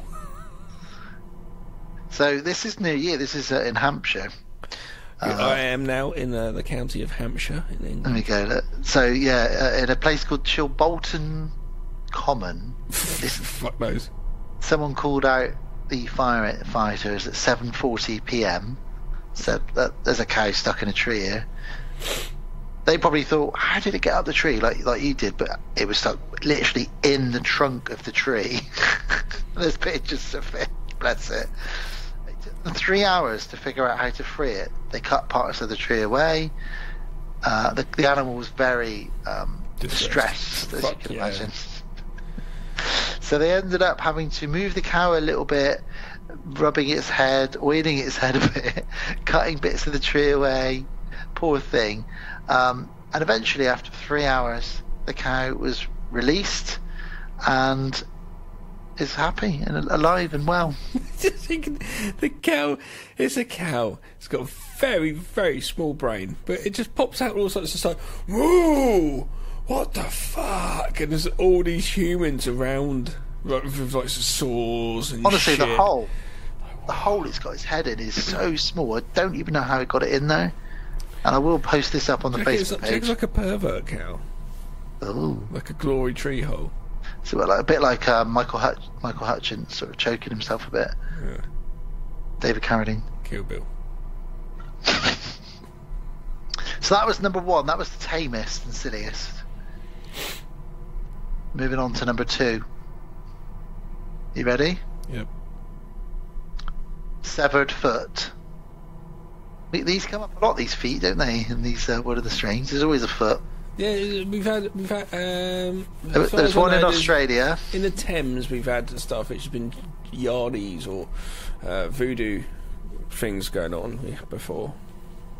Well, this takes place in this story. Number 2 is Yellowstone National Park. We've all heard of Yellowstone National Park, just in Wyoming, majority of it anyway. And a shoe was found floating in a hot spring. Is that where Yogi Bear's from? I'm not sure if he's from. He might be from Yellowstone. You might be right. Yeah. Mm. And a shoe was found floating with a foot or part of a foot still in it. Hey, boo boo. Hey, boo boo. We're gonna baskets. So, what shoe? A shoe with part of a foot. What shoe? I don't know what type of shoe. Let's say it was a shell toe. Well, it's important to know. I don't know. It's going to give us more evidence of what's going on here. It might reveal this as I go through the story. I don't know. Right. But they had to close the spring temporarily because it was reported. We found a foot. It's part of it found drifting in a hot spring in the Yellowstone National Park. Now, there's many of these hot springs. Some people get in them like a hot tub, but there's some of them that you cannot get in. As you can imagine, it's like molten lava, like magma, and it will melt the skin off you. And what they think is that this foot that they found is either related to somebody that was killed a couple of months before, and they've just found the foot. But what they think is most likely is somebody has fallen into one of the very, very hot springs, and it's melted away, the majority of them, apart from just their foot in a shoe. Fuck. Yeah. What shoe? I don't know, I'm sorry. But what I can tell you is, every year, quite a few people die by falling into these hot springs and getting burnt to death or melted. Jesus Christ, it's a bit much, isn't it? And I think, apparently, people like go and dive in them without checking whether it's the ones you can get in or the ones that will like melt rocks. Well, so they're just like, oh look, let's jump in this one. This is honestly, this is why this planet is fucking doomed. Even with the best intentions by everybody and everyone trying to do what they can and protesting and everything else in the world, we've fucking doomed it because there's so many thick twats in the world. There's so many thick fuckers. But that's exactly it. It's like, oh, Oscar, jump in. What are you doing? You know. We know it's a sneaker, if that helps, because it says the buoyancy of modern sneakers causes them to float and keep the foot in it, which is why it's usually the foot or feet that are found left at the end, because they're still in the trainer, in the sneaker. They're bobbing around. Sarah shared a video on the High Strangeness podcast, my other podcast, my lovely Sarah, our Facebook page, a video of this crocodile. Did you see it? Carrying a dead body, just swimming along, and it's just like, what the shit? And it's just doing its thing. It's just taking its body along. And it's just the creepiest things. This body, like, face down, just like being pulled under the water along. It's fucking. Yeah, because what they'll disturbing. do is they'll if you're not already dead, they'll take you down to the bottom of the body of water that you're in, and they'll spin you round a few times, hoping to knock you into any obstacles that are down there, and then they'll find a log or a rock, and they'll jam you. You'd have drowned before then. Well, they jam you under the log or the rock under the water and leave you for like half a day, and then they come out and they're like, he's definitely dead now, so now I'm going to eat him. But then that's like their storage for food. They go back there and they keep feeding on you then. It was just disturbing to watch the video, but I thought when you said that as first thought, I thought, is it going to be like something like that, you know? No.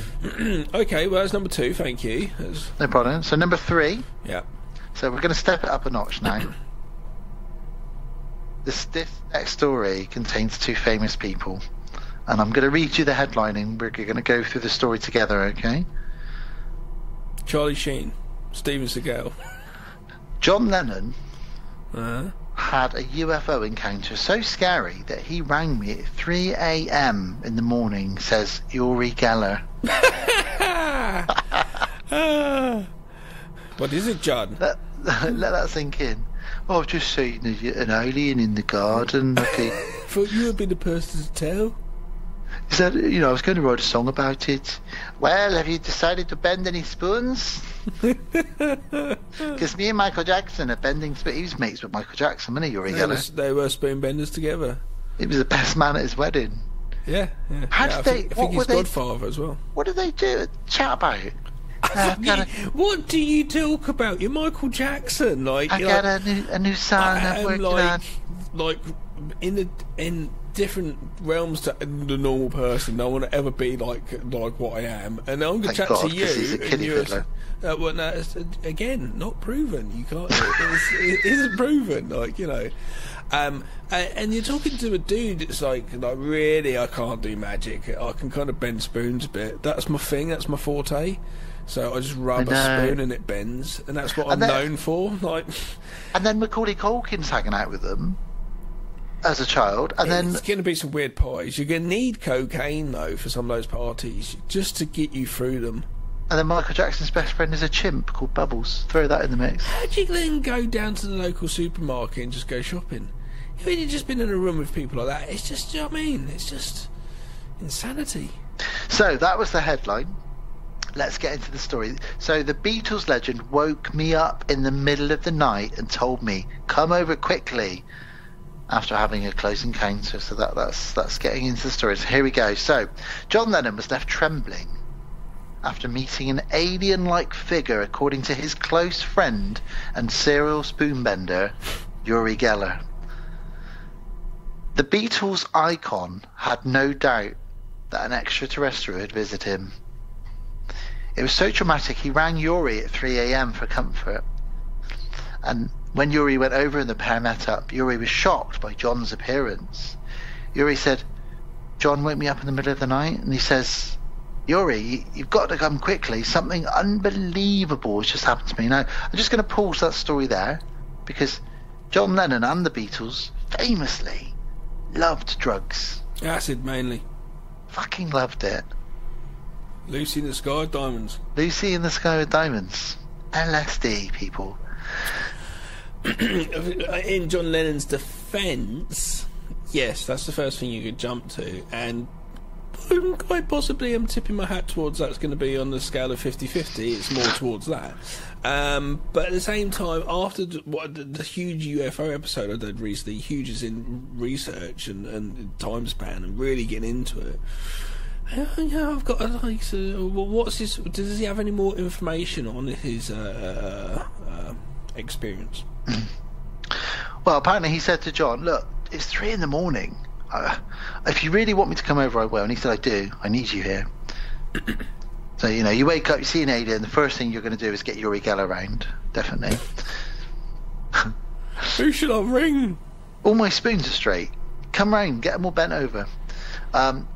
So he said, I could feel something was going on and something was desperately wrong with John. So, of course, I went there immediately. I told him, "Look, I can't get to you, but why don't we meet halfway? I'll meet you at a hotel." He's a bit of a hanger-oner, isn't he? Always thought that about him. So they meet at a hotel at like 4 a.m. So what's this hotel thinking? They got someone half asleep behind the desk. John Lennon. He's half asleep, just started falling asleep in his hands the whole time. My shift finishes at 6 a.m. I can't wait. Just over in the corner, the excitement, and you can tell the energy buzzing of John Lennon just really hyper in his chair, moving back and forth with his body language in the distance. And occasionally you just hear the odd word in the wind come over to you. Alien! And then Yuri Geller goes, "I'm here to meet my friend." Well, there's only John Lennon sitting over there, really hyper. That's the guy. I made him sound like Christoph Waltz. My impression of him, I sound like Christoph Waltz. As Yuri Geller walks over to the table, the guy behind the desk just shouts to the kitchen supervisor, the only person working in the kitchen now, "Get the fucking cutlery off the table! Yuri's on his way over. Geller's here again. Get it off." So they met in the hotel lobby. He said, "I remember he was standing in the corner. He was shaking and he was pale." Yuri said, "I quizzed him about the incident. I tried to calm him down. I said, 'John, what's happened?' And he said to me, 'I was lying in my bed and suddenly I saw a light by my bedside.'" I mean, it could have been his lamp, Gav. It could have been. He said, out of this light, a hand stretched out, an extraterrestrial hand. Oh, here we go. "My first question was, what did you smoke?" I asked him, "What have you been smoking?" And he said, "I've not been smoking anything. This ECP. Actually happened to me." Crack. John was already fascinated by aliens. He believed they existed. And actually, in 1974, he claimed he saw a UFO when he was in New York in his flat. And John and Yuri had actually become very good friends over their interest and belief in ETs and UFOs. So where was he when he saw this particular incident? He was at his home in London. Okay, what was he, just fucking looking out the window? Or was he was in bed. No, he was in bed and a light appeared next to his bed and a hand stretched out. That's more of an apparition, like a spirit, I'd have thought more. Well, Yuri said, "Look, we really connected because I believe extraterrestrials, I believe in aliens. There's no doubt that UFOs exist.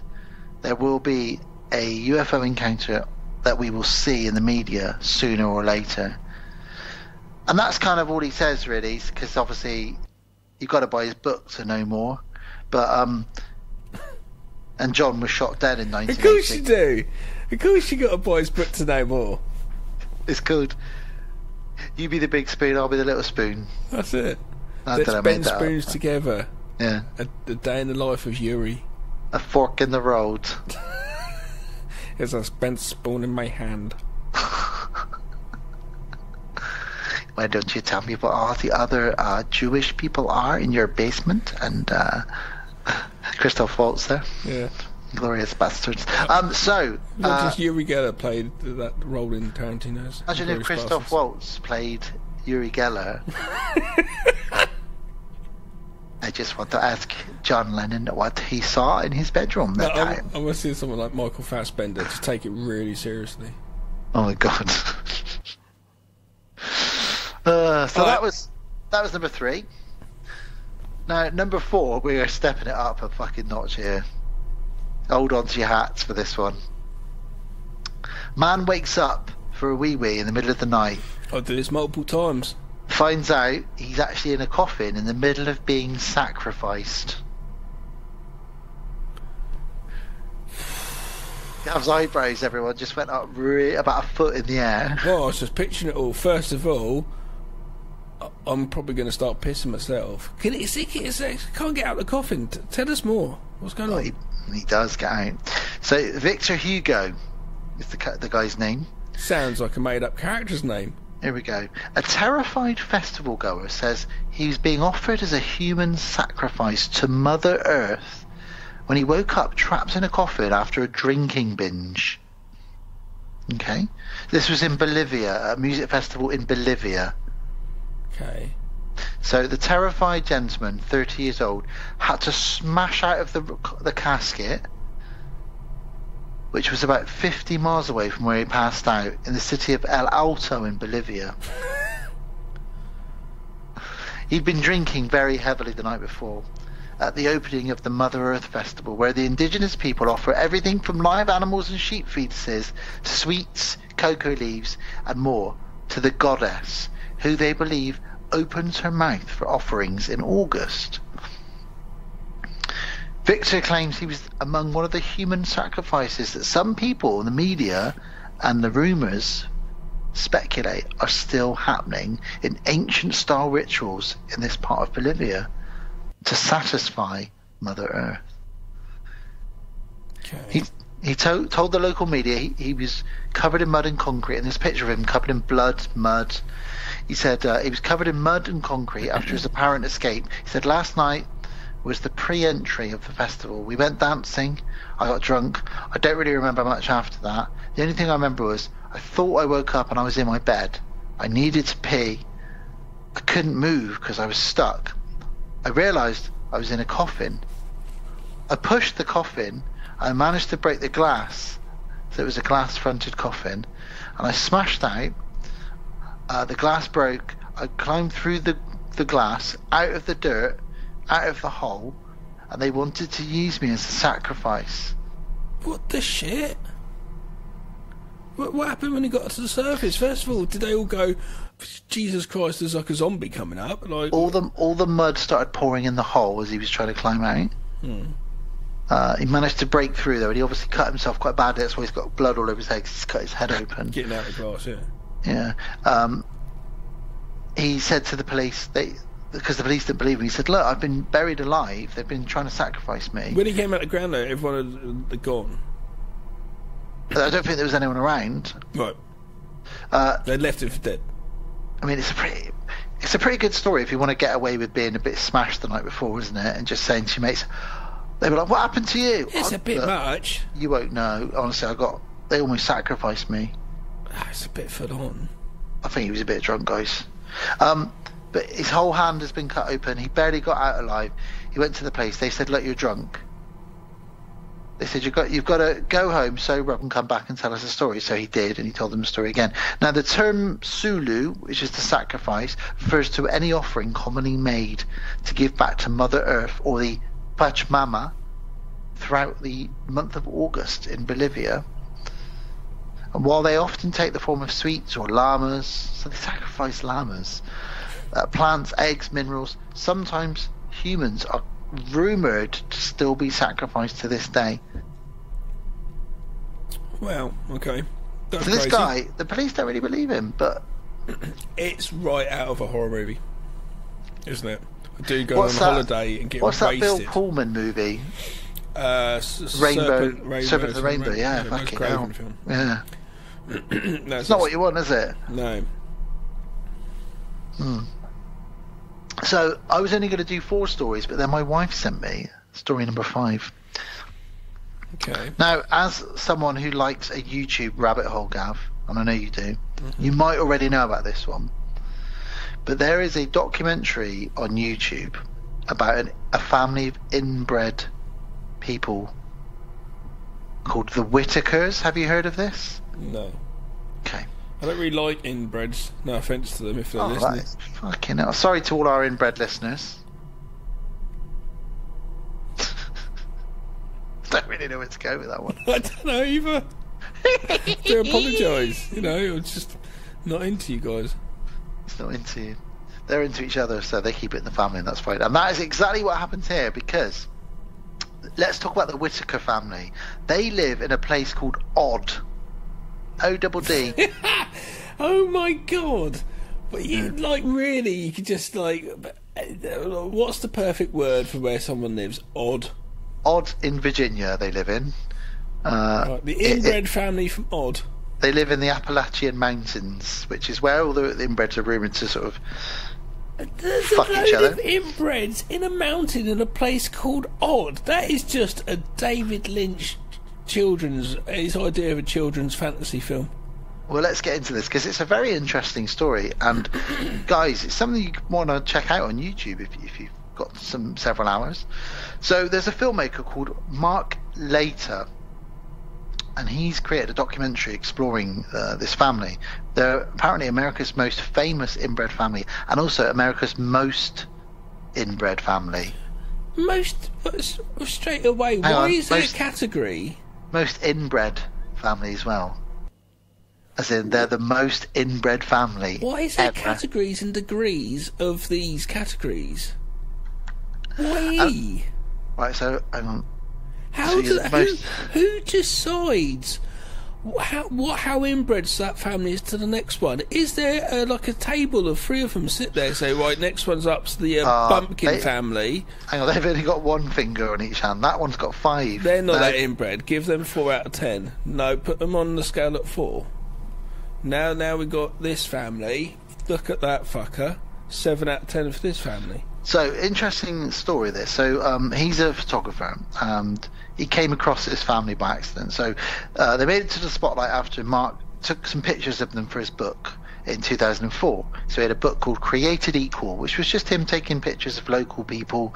He ended up in the Appalachian Mountains, and he came across this fucking cabin, which is something straight out of a horror film, and he took some pictures. And he's gone back now and again. He went back in 2020 and started filming them as well. And the video's gone viral. It's on YouTube.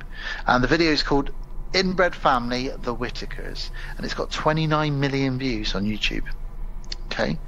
The video shows the family with members of older generations all living in a small hut in the small town in the Appalachian region. And as I've said, this place is called Odd. The video highlights how the Whitakers struggle to make ends meet. They all live in a house with several dogs, 5 or 6 dogs as well. That fuck each other, I'm sure. And they are British by descent, apparently. He's looked into their past a bit, and there's some coal mining in the family. From what he can work out, there's a family which is Ray, Lorraine, Timmy, Freddie, and a sister possibly that doesn't have a name. She just lives in the house with them, some woman. There's somebody, the Freddie guy died of a heart attack several years ago, but they talk about him quite a lot still. And it believes he said there's other individuals who are part of the family who I don't know their names, and some of them I've only seen once or twice. They sort of pop up out the woodwork or in the woods. Well, who's that over there? It's Jonathan. People under the stairs? Yeah. Why do... Yeah, go on. Doesn't know how many of them there are, essentially. I've watched 1 or 2 of the videos. It's terrifying. So they're considered to be the most inbred family in the US. Congratulations. Their parents they were thought to be that their parents were brother and sister, but it turns out they weren't. Their parents were cousins, but they're all related. So basically, they've all been in the cousins' bloodline And obviously, though, over the years, it's most likely that brothers and sisters have fucked and created babies as well. Oh, it makes me feel sad. They all have, every member has, mental and physical abnormalities. Why do they keep doing it? They don't know any better. They live in the woods. They've got no TV. They live in a shack full of holes It's going to with be like about 6 dogs. No medical care, really. Like, it's going to be nothing like that. It's just literally them. 2 or 3 of the family cannot even speak English. They communicate through grunts and squawks. One of them barks like a dog in the video. Isn't that sad, though? Yeah. There's never been a medical examination on them. Yeah, of course. And their health issues are all from inbreeding, of course. Of course. Now, one of the times that this photographer went there, he got shot at by the neighbours because apparently neighbouring farmers who live near to them are very protective of this family because they feel sorry for them and they know that they're not right and they've got no money. So they shot at him and said, "You're trying to exploit them, you know, or." Okay, yeah, fair enough. And he's like, "No, I'm really not. I know 1 or 2 of them. I've been coming here for like 20 years on and off, taking pictures and videoing them." And he proved it, and they said they didn't kill him, but like that's pretty fucking scary as well. But basically, all the neighbours in the area. Different world, isn't it? It really is. It really is. He set up a GoFundMe for this family to help them make their home nice. Was there stipulation in it though? Like you got to stop having sex with each other. I don't know. It's not a hard thing to do. So far, they've raised $46,000 to help their house. Oh, poor you guys for fucking each other. They've all got cross eyes, or one eye going up, one eye going down. Imagine them all having a conversation with each other. Nobody knows who's looking at who. So the video I've seen to describe it, he gets there and there's 3 or 4 of them sat there. Now I don't know if they are 80 years old or 18 years old. They look like they could be either age. They all look a bit like, you know, on Freaks, those pinhead girls. I've not seen it. They all look a bit like that, but with cross eyes or weird eyes, one going down. And he goes inside at one point. He sneaks inside because he sees some dogs in there. And one of the guys in there just starts going to him, like barking at him. And he says, "What are you having for dinner?" And the guy just goes, starts growling at him. I don't want to see this. It makes me just like, ugh. No offence. Guys, you've got to watch at least 1 or 2 of these videos on YouTube. The Whittaker family. I couldn't do that. It is. I feel sorry for them in a way, but at the same time, I feel sorry for the kids that have just been brought into this crazy world. But the instigators from the get-go, it started somewhere. Don't do it. So they defend their lifestyle and say that all their deformities, especially their bad eyes, come from years and years of coal mining. But they haven't coal mined for years. They're all farmers. Yeah, it's the same. Everyone thinks they're all right. And you're wrong. I am right. You know. I believe there's a girl there that doesn't even have a name. I don't know. It's a weird one. Makes you think of that X-Files episode. Yeah. Oh, keeping her under the bed in a drawer. Pull out, Mum. Pull out, Mum. Back. Tidy your room. Back you go. So there we go, guys. We've covered a cow. We've covered a foot in a hot spring where the rest of the person melted away. This is going to be code for something. Keep going. Cow, foot. Uri Geller and John Lennon. Uri Geller. That's enough. Coffin, sacrifice. Oh my god, that's amazing. And finally, inbred. Wow, cow. So, foot. Gav, you won't know this very well, but on sacrifice on the Captain America movies, the Winter Soldier. I have seen it, but I don't remember it. So he's a sleeper agent, and they wake him up by saying a series of random words, and it sort of sparks his double agentness in his head. So if his secret words were this, it would be, are you ready for this? Cow, foot, Uri Geller,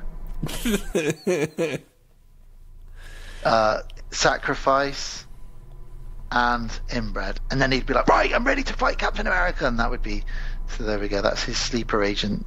Mine's hot dog. Hot dog. Right, you always bring up hot dog in. I don't. This is the third episode in a row you brought up hot dog. Yeah, the food. A hot don't dog. Say it like hot dog, jumping frog. But you're trying to say like I'm trying to, you know. Well, I know what you're trying to. No, I'm not trying to do anything weird. It's not weird. I don't even know hot dogs that much. I just thought it'd be funny to say hot dogs. I don't mind a hot dog. I liked your stories today. Listeners, did you enjoy this little stories from Daniel? Bill Murray is quite shocked at that last one. Look at his face. You love it, Bill. You love going to visiting Odd. Jesus.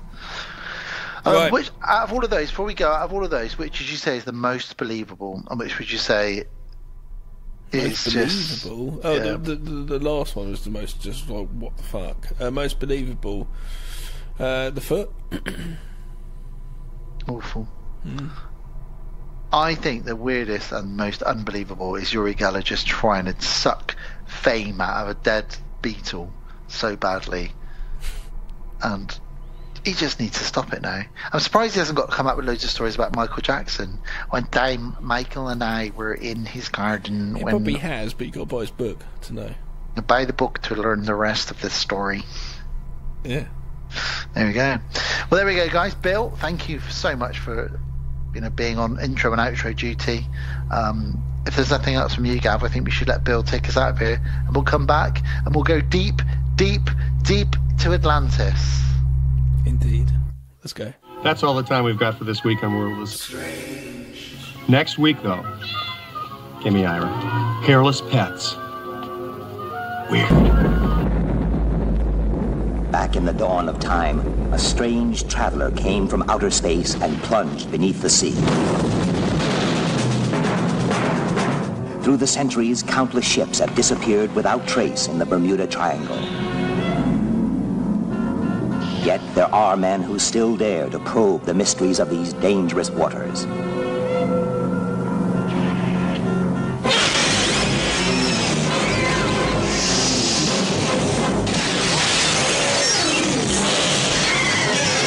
The discovery of a fantastic hidden metropolis under the ocean leads to spectacular action and thrilling adventure in Warlords of Atlantis.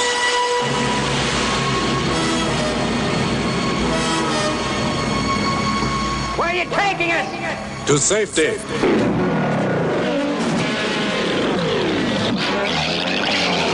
Starring Doug McClure, Peter Gilmore, with guest stars Sid Charisse and Daniel Massey.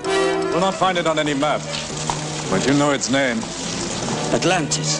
They defy an underwater world of tyranny and terror. From our dying planet, we journeyed across space. We brought our cities, our power and ambition.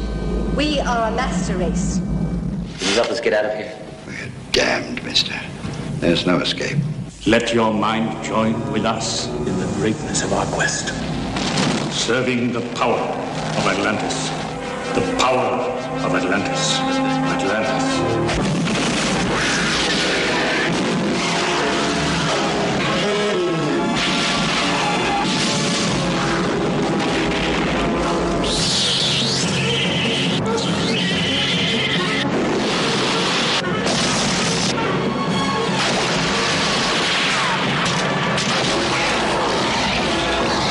Doug McClure and Peter Gilmore join forces to survive a living hell below, monster terror above.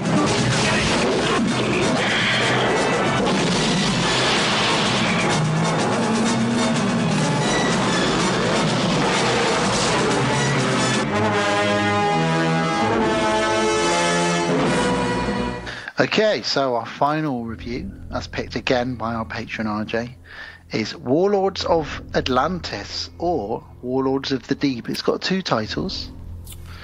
From 1978, the year I was born. Sexy. Actually, one of them could be a sexy title, couldn't it? Warlords of the Deep. It came out about a month after I was born, actually. So I was about a month old when this was released in theatres. So here's the synopsis. You didn't watch it when it came out then? I didn't know. So here's the synopsis. 2 deep-sea explorers and their crew must survive a master race of beings and monstrous creatures when they accidentally discover the fabled city of Atlantis. Starring Doug McClure.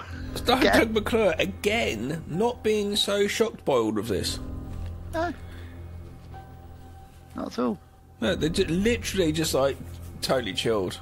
We've seen dinosaurs, yeah, it's definitely going to be a city. To be fair, they go down, and we'll get into this properly in a minute, they go down in basically an upside down cup. Just a giant bucket upside down. Controlled by pressure. How does that work? I was watching, thinking, how is he driving this bucket, this giant bucket upside down? There must be pressure pushing that so it doesn't come in. It has to be, and they must have a system to be able to breathe as well, because they can't be breathing what air's in there. As soon as they do that, water will probably come in as well. So I have no idea. I don't know what's going on. It's quite vulnerable as well, because you've got the hole in the bottom. We get to it. We get to it. Shush. We get to it. Okay. So we start off with a comet. I love that bit.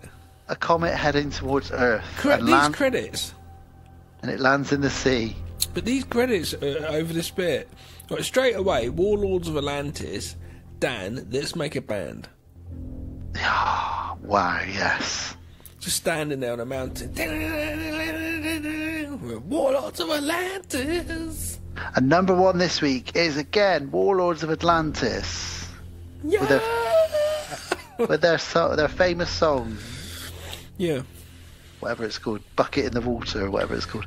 Deep Lovin'. So yeah, comet. We start with a comet. Now I didn't see the alien. I never saw it coming because I don't know if I'd ever seen this one. No, I've never seen this. But we'll get to the aliens because there are aliens in this. This dynamic credit sequence. It's so good to give us just coming in and tell us who's in it and stuff, what's going on, and just these really bright red lights and just like, what the fuck? It's like quite a good opening, I thought. It is, and we go through the water and into the sea. We see what looks like an underwater city. The credits are flying by, the music's playing, and we know we're in for a bit of an epic time, especially because we know Doug's in this. And we know that Doug likes to have a good scrap with some big monsters. I love the fact that Doug's done these movies. I didn't watch the other one on the box set, though. What's the other one on there? I can't remember now. Hang on. We'll stay on air. I'll go get it. Just chat to the audience. I will do. Famously, Doug McClure, for anyone that doesn't know, was also in a film called Humanoids of the Deep, which was about some fish people who basically just rape women. I didn't really like that film very much. Hello, sorry. Humanoids of the Deep, Gav, is as far as I got. Have you seen that? Yeah, I watched it again recently, actually, with Sarah, because she'd never seen it. It's a weird one. Monster rape. Yeah, monster fish rape. Fishman rape. Yeah. That's the box set there. So, sorry. Banged on that thing. You want to say Doug McClure's fantasy adventure triple bill: The Land That Time Forgot, Warlords of Atlantis, and what's the last one? At the Earth's Core. Yeah. And there's dinosaurs on that one as well. But that's it. I didn't see that one, but I think I might have seen that one as a kid. Yeah, I've seen that one for sure. That's where they discover that there's like a Middle Earth, like in the middle of the Earth. Do you know what though? I bet they're not fucking surprised. They're not. It's just like they're like the Carry On gang or something. We found a whole bunch of aliens in the middle of the Earth. Imagine the Carry Ons doing the spoof of this. Yeah. Did they not do a Carry On like a prehistoric thing? Did they Carry On Caveman or something? It feels like there's something they should have done if they didn't. Yeah.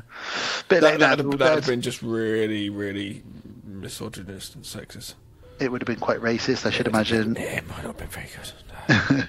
So that's our beginning. Comet, water, epic. And we cut to an American ship with a diving bell on it. And Doug McClure is there. He's playing baseball. The Texas Rose. That's what it's called. And he's throwing his baseball around because he's a true American. There's a very good music score just before that. We had these like a real futuristic Egyptian-looking buildings. Yeah, underwater. Really weird. It's very Egyptian. This is based on, which is quite an interesting concept actually. And yeah, the music is very intriguing of what's going on. But yes, we're straight to this ship with Doug McClure just saying, "Hey guys, I'm throwing a ball. Hey, I'm your funny uncle type character. I'm a real American man and I play baseball." Yeah, how old is he sort of playing in this? He's mid 50, early 50s, maybe 40s even, maybe our age. You know, do you reckon? Yeah. Okay. So luckily, there's lots of scientists on this ship, on the Texas Rose, but there's also lots of crew that don't understand. They think they're fucking bunch of fucking silver spooned rich boys, and these just got more money than sense because these are working fella.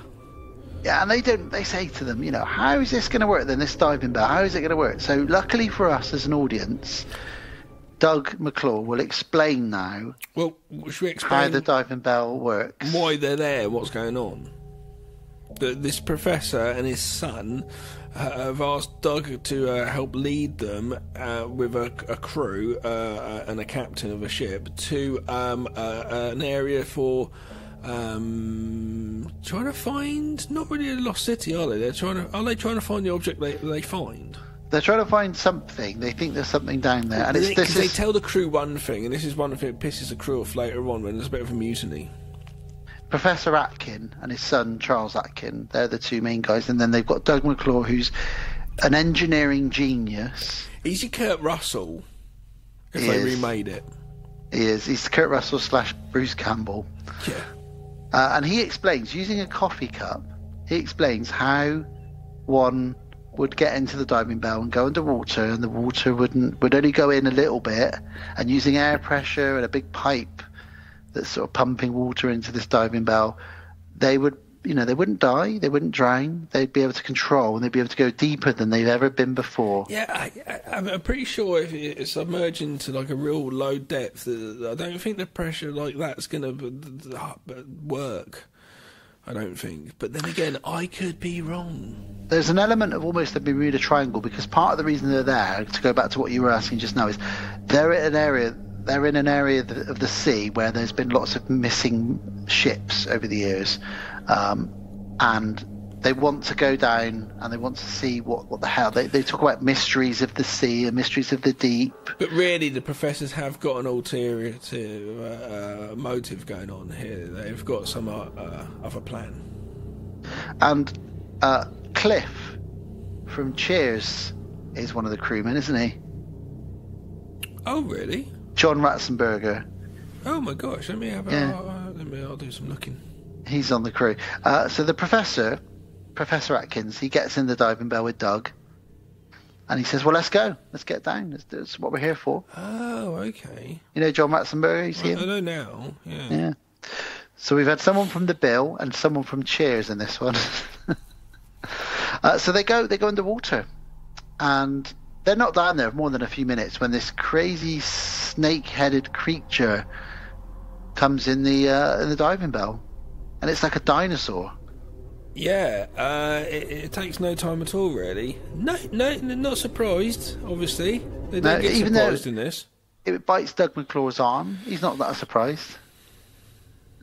And then, hilariously, and RJ mentioned this in his email, it bites and eats the pencil of the professor. And all he says is, he doesn't say, "Fucking hell, that was a dinosaur." He says, "Oh, it's eating my pencil." Yeah.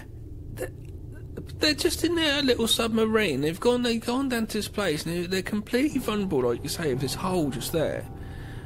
And they're just sitting there, and all of a sudden, I'm again watching this movie, just like this movie, quite interested in this submarine, what they're doing down there, looking. All of a sudden, this dinosaur's head's there.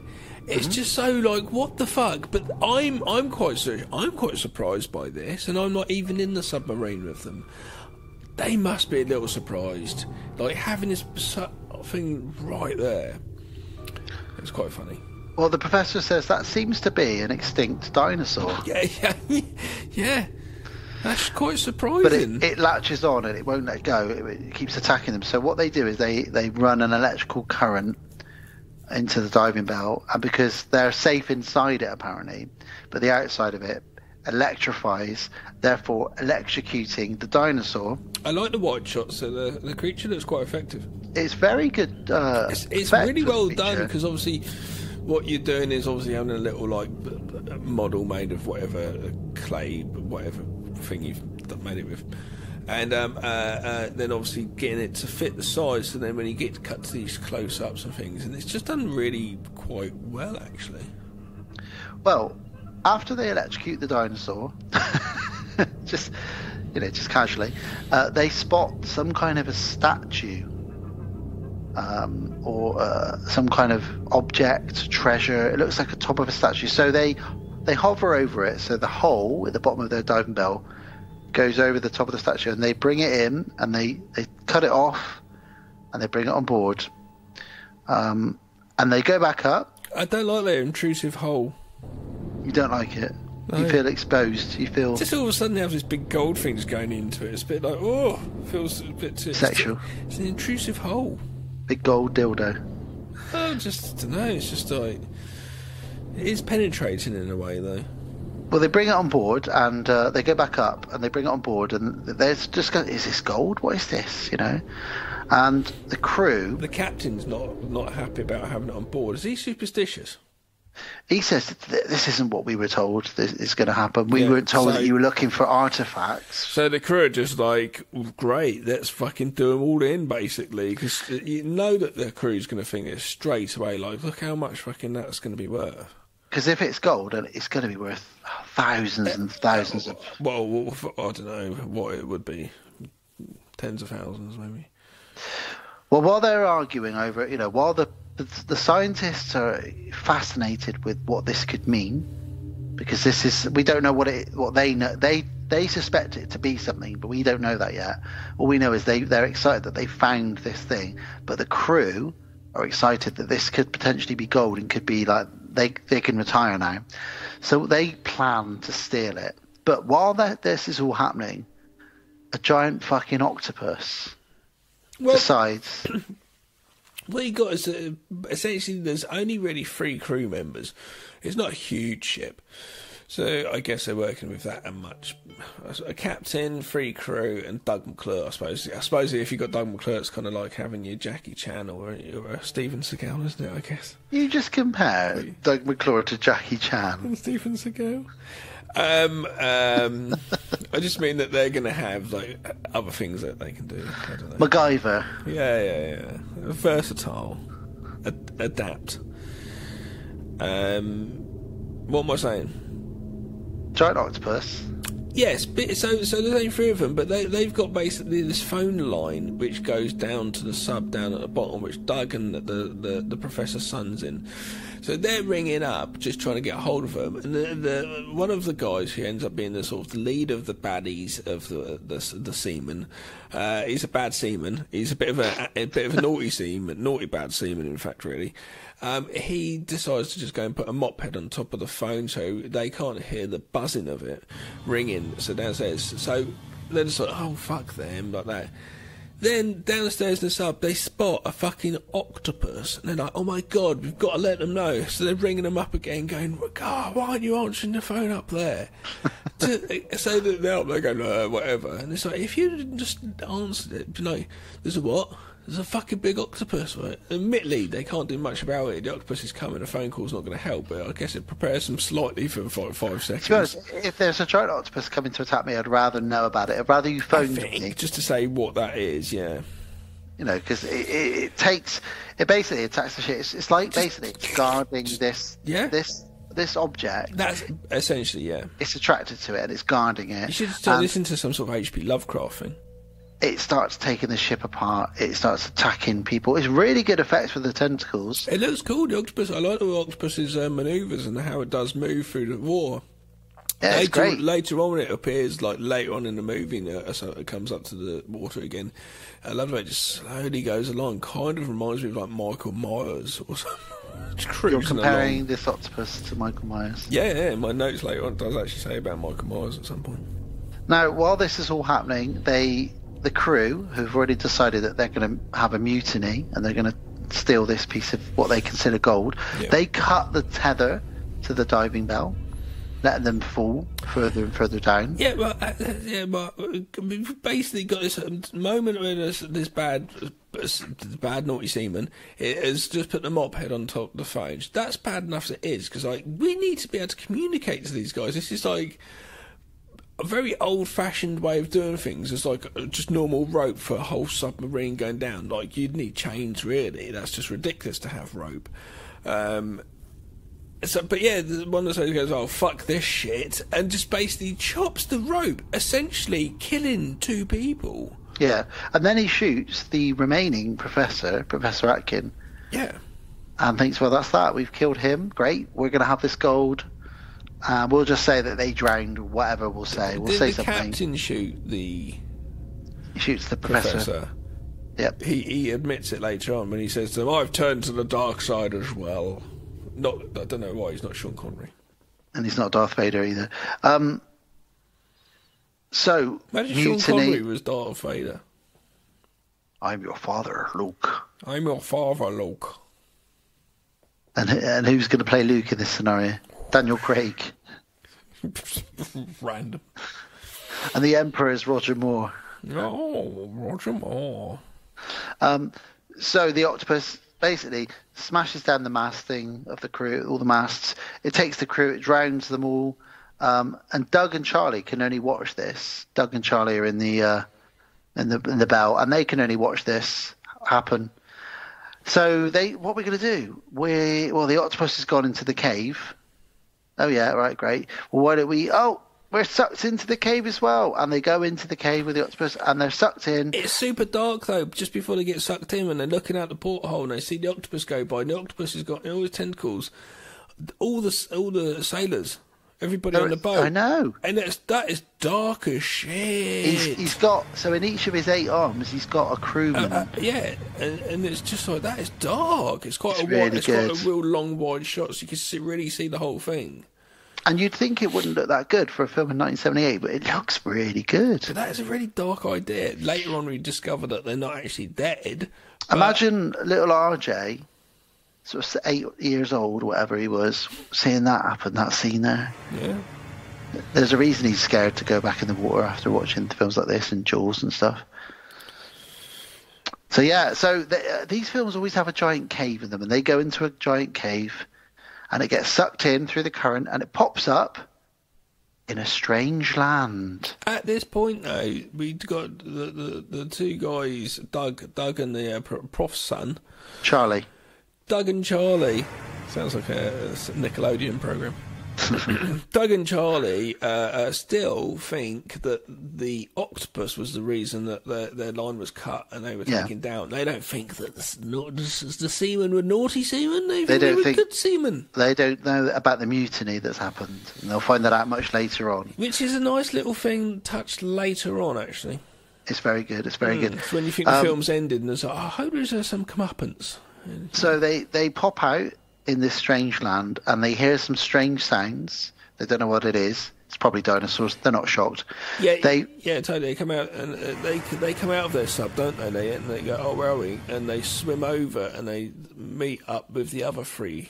And they find they're all alive. The 3 crewmen are alive. Oh yeah, that's it. On the beach, the 3 of them are, aren't they? Sailors. And one of them says, "What is this place? There's no land near here for 200 miles." Just on the other side, though, we've got a young lad who was like the professor's assistant, is back in the cabin boat, boy, and he's trying to nurse the professor who has been shot by the bad guys, or shot by the captain. in a remake, that young cabin boy would be played by Mackenzie Crook, Gareth from The Office, who's also in the Pirates of the Caribbean movies. That's who. Well, that's weird casting. You're not casting my next movie. Okay. So yeah, the crew are alive and they start waking up, and this is where they meet a gentleman called Atmir. He's got a fantastic haircut. That haircut. When you join them... Talk to me, Gav. When you join them, do you have to have this haircut? Describe it. It's centre part, like centre part and long, like curtained hair down to like chin on either side. But then, as it comes up and goes into the fringe area, it's cut and shaped into some sort of shape. I don't know, what is it? Explain it. Like a V shape or something. Yeah, kind of V. It's a fucking haircut. And my question is though, Daniel, with such a thing as they asked later on, spoiler to the dude, like, you must join us. Do you have to have the haircut? Because if you have the haircut, I don't want to join. I don't know about the haircut. I think it comes from their heritage, which we'll get to in a minute. I'd have to have a wig though. I couldn't make my hair do that. Well, they meet Atmir, and as I've said, he sort of introduces himself. But before he manages to really speak to them, we realise he's got some people with him. How did none of them die after being in the water for so long? I don't know. The octopus was too quick. It's very weird. It's almost like this is again Doug McClure on an acid flashback on a boat out in the ocean. Could be. I think this is all Doug McClure fucked up on a boat. He's gone down in the diving bell and he's got the bends. Would on it his be a way really back cool up. movie if you had like a washed up actor and you watch the whole movie as thing, then you come to and it's just at the end it's him just washed up? Oh, that'd be quite a sad ending actually. It would be. Yeah, and he's actually has to commit suicide. It's just Tom Hanks washed up on a beach. This Atmir guy, he's got these underwater ninja knights. That's the only way I can describe them. They're like ninja knights that travel underwater, and they've got spears. And they're like, okay, what the fuck is going on here? Well, before very quickly, I do like the dynamic of we've got this other subplot going on where the guys have seen the captain and the Doug McClure and Professor Sun swimming over to them. They're like, we've got to keep quiet. They might not know that what we did, so let's just pretend they're like, hi, it's good to see you. So there's a double cross happening all the way through this. There's a subplot going on in the background, which is a nice thing, actually. It's good writing, actually. And it is revealed, actually, while this is all happening, back up on the boat, the professor, who's sort of not very well, he's dying, reveals to the boy that the statue is actually a sign of the lost city of Atlantis. It's a sign from the Warlords of Atlantis, and that's why the octopus attacked them, because it was like the guard for the city of Atlantis, this octopus. And it's like a beacon, this thing that they've got on their ship. So we find that out as well. Now, so we've got these guards that come out of the water with a big silver head. Ninja knights. Really weird guys with like these mesh vests. They look great. They do. It is a really interesting look. One disappointing thing is you never get to see what they look like under them. Because I should imagine they might like be fishmen or something. No, I like that you don't. Yeah, because you got these kind of like big sort of helmets. They're kind of like real elongated, kind of alien type head sort of shape. I want to know what they look like. There's like this face underneath them. You can see it slightly, and I like that actually. You could even just make a horror movie with just one of these creatures, man. It's cool. It's like, what the fuck is under there? And that could be a movie where you don't need an explanation. Do you know what I mean? It's just an alien just going around killing people. So Charlie realises where they are. He realises they are indeed in Atlantis. They're not fazed by this. They're like, yeah, of course we are. No, they're not fazed. And Atmir just explains to them that there's 7 cities of Atlantis. And he sort of talks about, how they keep crumbling and there's wars and battles. Troy, the 3rd city. Yep. And Doug is very unhappy about this situation. Very unhappy. I've written here, a giant monster pops out, does nothing, and goes away. It does. But it's a good-looking monster, which makes some really good sound design for these creatures. It is. But I didn't know what the point of it was. It was just like they realised they had an amazing effect, and some good sound design, and they were like, let's just put it in this film somewhere. And then just pop it back down. And that's it. It does come up again later. It does try. It was a precursor for later on's attack. So Atmir hints that they are from somewhere else. It's a really good-looking creature too. Atmir says, we are from somewhere else, not of this world. Yes, they talk about evolution and stuff. It doesn't make any sense. No, the evolution didn't start here. Well, no, I thought he was going to then go, evolution finishes here, or something. I don't know. Well, they get to the third city, and everybody there seems to be preparing for some kind of battle. There's loads of busy people. There's market people around here. There's people with sharpening swords, and there's cannons being set up, and all these sort of things, steaks being made. And this is where Doug spots Delphine. This is where Doug can't help but get a boner. He says, maybe we should look around and explore. And then he looks over and he sees her, and he says, I think it would be a good idea if I explored. He does indeed. And he sees her, and she's very striking. So he goes over and he helps her with her bucket. Of course, is what my notes say. But this angers the Guardians. He goes over and says, hey, can I help you with your bucket? I'll carry it. And she's like, no, you must not. And I guess it's a case of if he does that, that's really bad. The woman must have to do it herself. I don't know if it's some old school sexist type way. Well, we find out they're all slaves, don't we, later? That's it, yeah. I don't think they're supposed to be helped. But 2 guards came over and he says, hey, fuck that shit. And he throws the bucket at one of them and he starts a little fisticuffs with them. Yeah, he loves a good scrap, old Doug McClure. Throws a few punches, but the other slaves... The Professor's son joins in with fisticuffs too. Oh, yeah. He rolls up his sleeves. He says, Bally Jove, I will knock you right square on the nose. And they get stuck in, and the other slaves, that they look around them, and the other slaves, they all seem to be from, Earth, as in above the sea. So it looks like nobody there is actually like Atmir and these other guys, which we learn more about in a moment. Now, Doug McClure and Charlie, they get taken to jail, or the equivalent of jail, to have some procedure done to them, which we'll find out in a minute means they're going to have gills put in them. It's well H.P. Lovecraft, this is. Fucking hell, I don't want little slits behind my ears, do you? No. Jesus Christ. So Charlie's taken away separately from Doug, so they're separated. Yeah, Professor's son, yeah. He goes off to go meet some lady who seems to be like some big bad boss type. Oh, she is all over him, Charlie, because she considers his mind to be one of the most intelligent minds in the universe. So basically they go start to groom him. Yeah. Just like Prince Andrew. Sorry, that's a bit too... Oh, there, Prince Andrew. Oh, dear. So, yes, she says to him, you are an alpha superior. Your brain is alpha superior. And he's like, well, thank you very much. He's already getting a little science boner over this. He's definitely got a husband bulge. And my next note says, he's taken to a sexy city. And it's the spa time. It's just full of men and women bathing. They're all very sexy. Yeah. They're having a great time. And he seems a bit sort of like, oh, my goodness. Flustered. He'd be, in the Carry On movies, this would be Charles Hawtrey going, ere I say, at this point.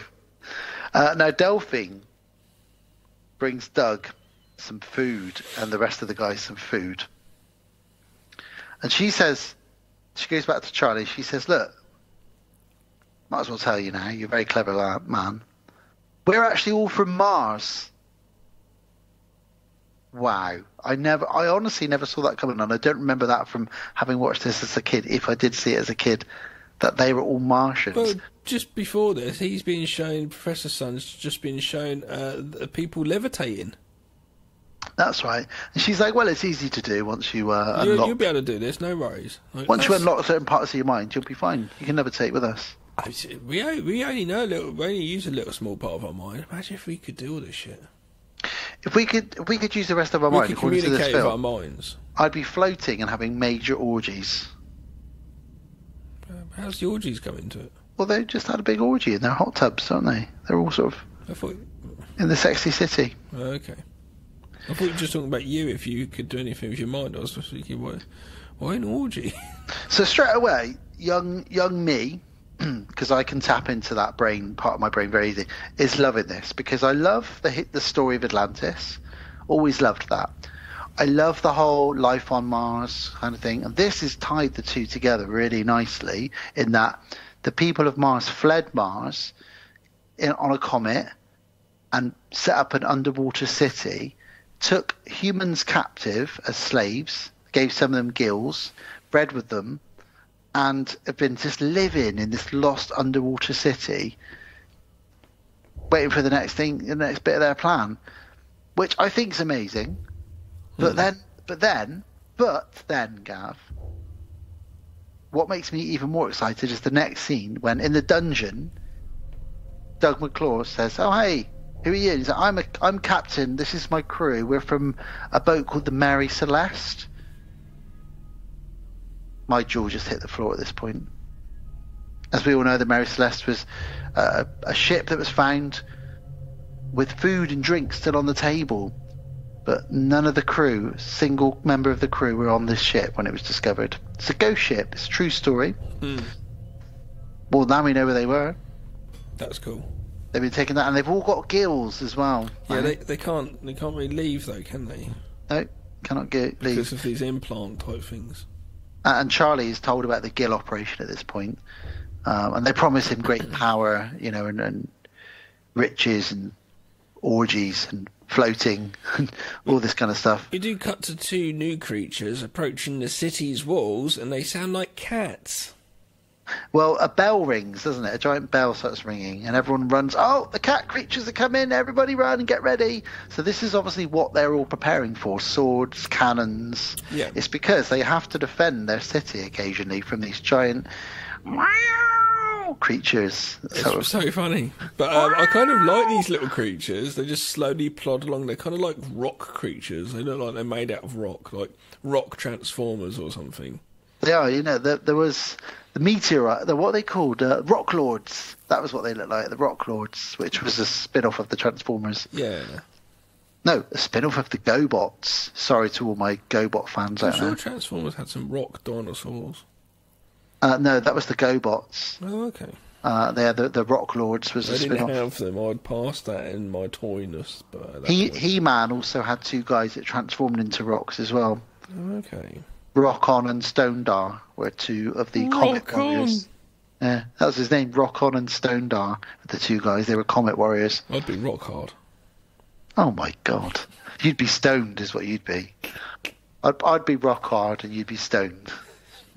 Sounds like a terrible detective program. Rock on, stoned. Jesus. No work gets done. One of them's always horny and the other one's half asleep. Nothing gets done. There's going to be a crossover with Columbo. Okay, so they fire their cannons. Columbo's with us hanging out. They fire these cannons at these creatures. They throw rocks. They fight them. Some people get eaten. Is he looking at me? No, I think he's looking at you. Oh, Peter Falk. That glass eye of his. Now, luckily, while they fight this giant dinosaur rock creatures, one of them accidentally breaks through the wall of the dungeon that Doug McClure and his gang are in. It looks like it's going for it, like it knows there's people in there with its X-ray vision. Oh, dude, there's people in there. I'm going through this bit of the wall.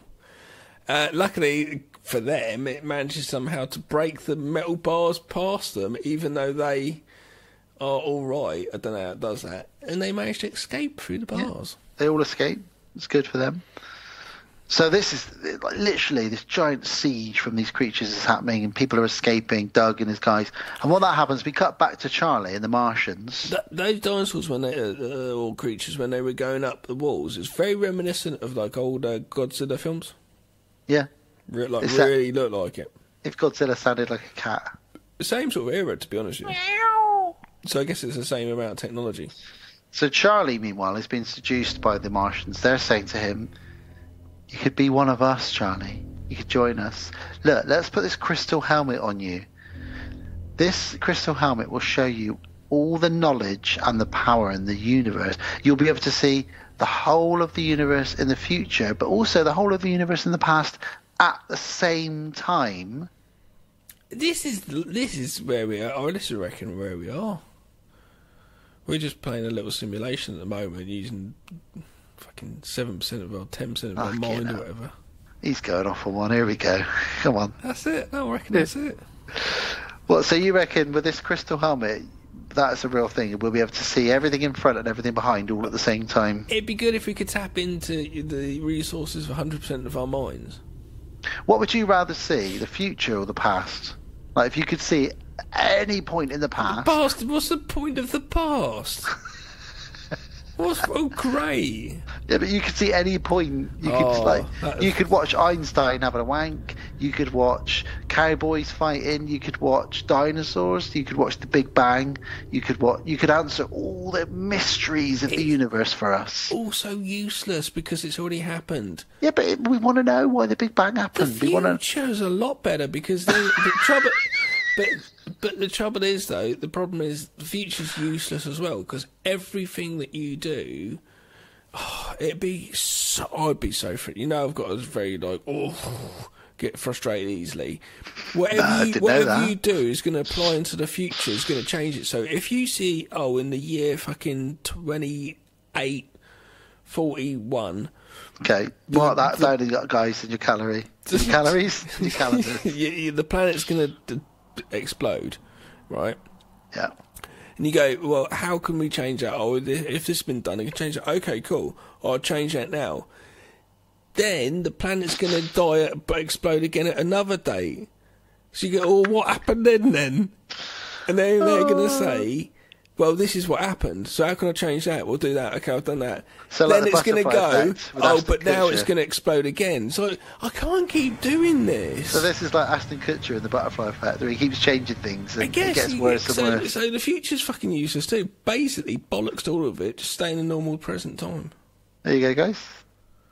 I never thought a Doug McClure film would inspire a conversation about where we're at, whether it's best to be living in the present, the future, or the past. But it did. Totally forgot we even... Yes, get back to the film. Okay, so he sees forward and backwards in time at the same time. Doug and the crew come across him and they find him. They break the helmet and he won't leave, so they knock him out. I love that. Doug runs in, gets the helmet, just throws it to the ground. The guy's like, what are you doing? Like, obviously this is like... He's going to tap into... Well, for him, Professor's like, great, I could tap into all of my mind and get, learn all this shit. There's always videos, whenever they do this stuff, this mind stuff, it's always videos of Hitler. Why is Hitler always in them? It's like, let's do the history. Let's just show Hitler all the time. Clockwork Orange, 28 Days Later. It's always Hitler. Yeah. I suppose he's the most evil man that's ever lived, really, isn't he? No, I love the fact that the Professor gets off and they say, Professor, tell them you're with one of us. And the Professor goes, I am one. Doug punches him, knocks him out, puts him on his shoulder and goes, come on, we're excited, Prof, we're going to go, or whatever he says. Just knocks him clean out. I did like that, though. And they run off with him. And the Martians, they say, we love his brain. Get him back. He's got a fantastic brain. He's a 1 in a million brain. It's his brain that they're after, isn't it? Yeah. So they want to get him back. So they wanted. I couldn't understand exactly what's going on here. They want to use him to help them start again or something. Yeah, because the cities keep just falling apart. So they want to. If they give him the gills and he can't leave, then they'll have this incredible brain. It's so Dagon, isn't it? It's good. I love it. Yeah. So Doug uses the attack of these rock dinosaurs to cover their escape. It's very clever. Yeah, because they're still fighting these rock dinosaurs, which earlier on, one of them did actually eat a human. Yeah, just picked him up and ate him. They're not fucking around, these rock dinosaurs. They're eating motherfuckers. They eat motherfuckers, and so they use that and they escape. And this is where we get flying piranha fish. I wish I was on crew throwing fish at them. Someone is off camera. Me and you could be fish tossers. There's your punk band's name. No, that's the album of Warlords. Warlords of Atlantis, fish tossers. Have you heard the new album by Warlords of Atlantis? Oh, what, fish tossers? Oh, so good. I reckon you and I could be fish tossers because we'd be like, fuck it, I'm going to get Doug in the face. I'm going to get a bucket of fish. Toss my fish into Doug's face. And I'm just throwing them off camera at all the crew. Just throwing them. Fucking hilarious, isn't it? Flying fish attack. So they get. And they're like Flying Piranha, aren't they? Like Piranha 2. Flying Piranha. Yeah, Terror in the Sky, or whatever it's called. I've got it on VHS. Sweet. It's literally Piranha on fishing lines. It's James Cameron's first film. It's mad, isn't That's the weirdest thing about it. The guy that made Terminator 2 Judgment Day. It's just about to come out of those blue people. Avatar 2, 3, 4 and 5 he's got coming out over the next couple of years. Why? Why? Yeah, exactly. Why do we need 4 sequels to Avatar, James? I picked up Terminator 2 on Blu-ray the other day because I was like, I fucking want to watch Terminator 2 again. I haven't seen it for years. I said to Elijah, like, I know you're 8 and it's a 15, but I think you need to watch Terminator. And I was like, I always said to him, like, I can't wait though, dude, because I won't see him for like a week. I said, I can't wait, dude. I'm gonna probably have to just watch it. So yeah. I think Terminator 2 might be one of the best action films of all time. I haven't seen it for years, and I was like, I really want to watch that, so I'm gonna do that tomorrow night, I think. It's incredible. But there we go. So where were we? Oh yeah, so flying fish. So they make it out, they get to the diving bell, but Atmir is waiting for them. So he's like the king of Atlantis, and he starts firing at them. And he says, "You cannot escape from the world of Atlantis. There is no escaping the warlords of Atlantis, Doug McClure." So they try, they leave, they have to leave Delphine. Doug's gutted because Doug wants to bring Delphine back with him because she's a pretty little fish lady with her gills. And that probably means, Gav, with those gills, means she can hold her breath for quite a long time, if you know what I'm saying. Yeah. That's where Doug McClure is interested, I think. But yeah, so they have to leave Delphine. He wants to get sucked off by a fish woman. Is what you're saying. Thanks for making that nice and clear. I guess a fish's mouth, I suppose. Oh, this has gone dark. Yeah, it's gone dark. Sorry about that. Anyway, the crew all jump in, and they all manage to fit in the diving bell. They fight one of the Guardians. One of the Guardian Ninja Knights comes up in the diving bell, and they fight him. And they manage to... And again, I don't know how they do this. There's loads of really hectic here, isn't it? All the fucking water and stuff, and the let's break it rapids down. and the mountains and the cliffs and the rocks. They've got an attack of 2 giant rock dinosaurs. People escaping. Them. Yeah. Flying fish. Ninja Knights. There's a lot of things going on. But they escape, and they pilot the diving bell into a whirlpool. This should have been a Cannon film. Should have been. Oh, it would have been crazy if it had been. Chuck Norris would have Ninjas. Been Atlantis Ninjas, it would have been called. Yeah. Ninjas of Atlantis. Ninjas of Atlantis. Warlord Ninjas. Ninja Warlord. So they pilot the diving bell into a whirlpool, and it spins out of control, and it starts to go back up, and they see this ship, and we're all thinking, as an audience, because Doug's going, thank God, there's the ship. Everyone's going to be so happy to see us.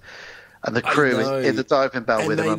They let the crew go first, and they go, and I'm like, oh no, it's like they got to get their comeuppance at some point. Because we as an audience know that this crew who've helped Doug McClure escape actually did a mutiny earlier in this film, so we know that they're probably going to stab them in the back. Yeah. So they get there and they swim onto the ship, like you said. The crew get on first, and the young ship hand, he starts shooting at the mutineers. And Doug McClure's like, whoa, I'm Doug McClure. What's happened? Yeah, and the little kid's like, yeah, those dudes shot the captain, and they're like, no, he's joking. He's joking. He don't know what he's talking about. He's been dehydrated. They cut the fucking line for your observation submarine, and they let you fucking drop to the surface. And it starts clicking with Doug. But he fucks up. He's got the upper hand, and it all just totally fucks up, doesn't it? Yeah, but how? How does it fuck up? How does it fuck up? It's just ridiculous. Well, the mutiny starts again, but luckily in the middle of this Yeah, the gun gets flipped somehow. The baddies get it, and then all of a sudden they say, right, no, because the captain takes it. And the captain's done a little ruse, because they were going to try and knock out the captain earlier, but the captain's actually as bad as those guys. Yep. He wants the gold. So he says, you two, get over here now, because the other one of the 3 sailors, the small guy, small fella, he was killed by a monster who ate him. So it is now the captain and 2 sailors, 2 bad sailors. Well, luckily, Gav, they've still got that piece of... Michael Myers' octopus head. Yeah, they've still got the Atlantis statue on board, and that, of course, attracts Michael Myers the octopus. Yeah. And he attacks once again. Slowly comes up the wall and just slowly goes towards him. More a bit like, is it in Zombie Flesh Eaters? Dun, dun, dun, dun, dun, dun, dun. That's isn't that where the zombies slowly going up, coming out of the water? I know Land of the Dead probably does it as well, actually. Yeah, it's maybe 1 or 2. But it's got that thing that Octopus has, this kind of slow, like almost like a horror character, like Apocalypse Now. Yeah. It wants to steal the statue back, which it does. It grabs the statue and it starts wrecking the ship. This octopus. Doug, while that's happening, it's hectic because Doug starts fighting the baddies, the guys that have done the mutiny. The ship starts sinking. The goodies... The octopus just starts bashing the ship up with the fucking statue. Yeah, it's like, fuck you guys, you human bastards. Yeah. But Doug and the goodies all get into a lifeboat. Doug and the goodies. They get in a lifeboat, and the octopus leaves them alone, and it sinks the ship... And then it slowly sinks down into the depths back to Atlantis. Yeah. And they all try and fit in the lifeboat. And that's a very abrupt ending to Warlords of Atlantis. Yes. They're just all in the lifeboat. We don't know. I mean, what they could have done here, Gav, is they could have made this one first, and then the guys in the lifeboat then end up at the beginning of the movie we covered before this. That would have been cool. And then they end up... It's like just when you think they've come out of fucking Atlantis and it's all okay, they end up going to the land before time. I think forgot. I think the start of it is going to be them having a nervous breakdown, though. I think they could be slightly exhausted. They fought rock dinosaurs, Atlanteans... Then it'd be like, great, now there's dinosaurs. Now they know there's real aliens. Maybe that's why they're not phased, because that is actually what's happening. Well, it'd be like, oh, look, there's dinosaurs. I'm too tired to care.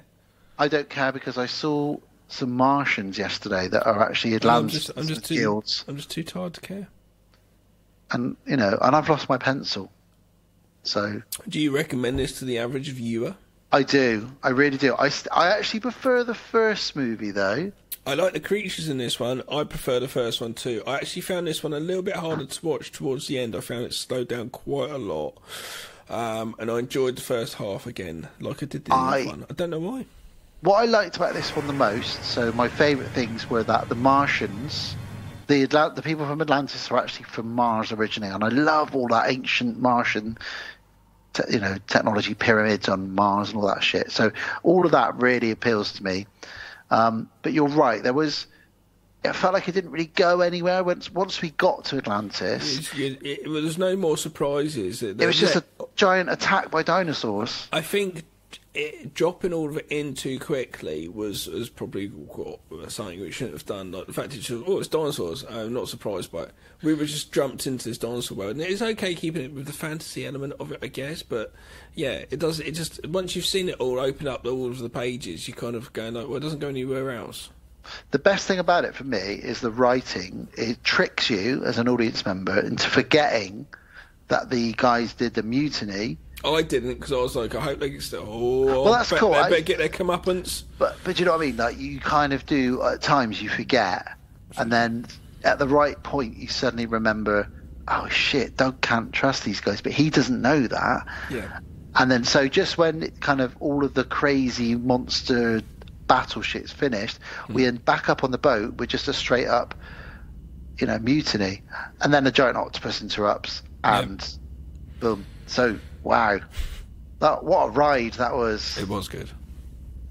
Really good. But like I said, it did slow down a bit for me. I prefer the other one. But yeah, it was all right. The creatures were very good. The sound design was really interesting. I'm not really into the cat meowing, but it's just a bit. But yeah, anyway, yeah, cool, yeah. That noise, it wasn't a meow. It's more like a. It was more of a. It's more of like a not a tomcat. But that noise is used so much. It's used in loads of cartoons. Type thing. It's great. Yeah, so that's another Patreon episode done. Thank you very much for that. Yeah, thank you, RJ. If you want to join in like this and get your name on the roster, the list on rotation, and have your picks come up and choose some movies for us to review, you can by joining Patreon. Yes, indeed. And we have our next Patreon lined up, but I won't say anything yet about that. But yeah, I've enjoyed this. This has been fun. This has been just as fun as Matthew's picks. You know, I never ever would have thought we'd do 2 Doug McClure movies. You know, a guy's accidentally coming across dinosaurs and casually, just really casually. Brilliant. So love that. Good. Yeah. Let's get out of here and come back and close up the show, I think. Very quickly, just before, on the last bit of these films, Sarah said to me, she went, it'd be interesting. It'd be the first time I've listened to this and I've not watched the movie. She normally watches the films before. I don't know if anyone else does who listens. She watches the films before we're going to talk about them, so then she just... Do you know what I mean? Listens to the same as we have. But she said, so I think it's going to be quite the same with a lot of people who probably have not had a chance to find or see these films. So I hope we went through them well enough to tell the stories of them. I think the majority of people would have, similarly to us, seen these in their very young days and not watched them for years. 50-50, I don't think there's going to be many. I think some people, yes, of our age, but any younger, then I don't think so. Well, the main thing is, RJ, hope we've done this justice. Yeah. We really enjoyed it. Thank you ever so much. So, yes. We'll come back in a minute, guys, and we'll close up the show. Let's do it. See you in a bit. Back again for the outro. Back again for the last time. 125. I know. Getting there. 125 episodes with a couple of bonus ones. We've done quite a few shows over the years, haven't we? Yeah. Crazy. We'll be coming up to, I think, nine years of podcasting this Christmas. Is that right? Yes. Yes, it is 9 years. Fucking hell. That's a bit weird, isn't it? Imagine when we've been podcasting for 10 years. I'd rather be codpasting. Codpasting. Codpasting. Well, a lot of fish tossing going on here. That was episode 125. That was our patron pick for RJ McCready, and it was a blast. But definitely from the past. A blast from the past. And what is coming up next, Gav? Do you want to know what's coming up next? I'd love to know. Okay, so our schedules have been thrown off a little bit because of COVID and trying to find Doug McClure films on DVD. And we do have obviously certain seasonal and episodic things which happen which we have to throw in at around the right time. Indeed. So we've had to speed up our Halloween episode. So our next episode we're going to do before Halloween is still going to be our Nicolas Cage special, looking at Mandy and Colour Out of Space. I was going to say Colour Me Bad then, but it's not Colour Me Bad. Just going to review the band. Yeah. I want to sex you up. With Nicolas Cage playing each character in the band. Just weird. But yeah, that's episode 126, Nicolas Cage special, Mandy, Colour Out of Space, H.P. Lovecraft, Nicolas Cage, crazy shit. Woo. And then episode 127, because of our scheduling now, will be our Halloween special. And we've done a couple of these now, so in keeping with a little series we're doing, we're going to be looking at the next episodes in the franchise of the Nightmare on Elm Street and Halloween. Meaning, we'll be doing a Nightmare on Elm Street 3, The Dream Warriors. Yes. And Halloween 3, Season of the Witch. You know, interesting movies. I'm not a massive fan of the Nightmare on Elm Street films, but I do know Part 3 is one which is beloved by the fans. And we had a blast with Part 2, don't forget. I'm a fan of Part 2, it's the only movie of the Nightmares I like.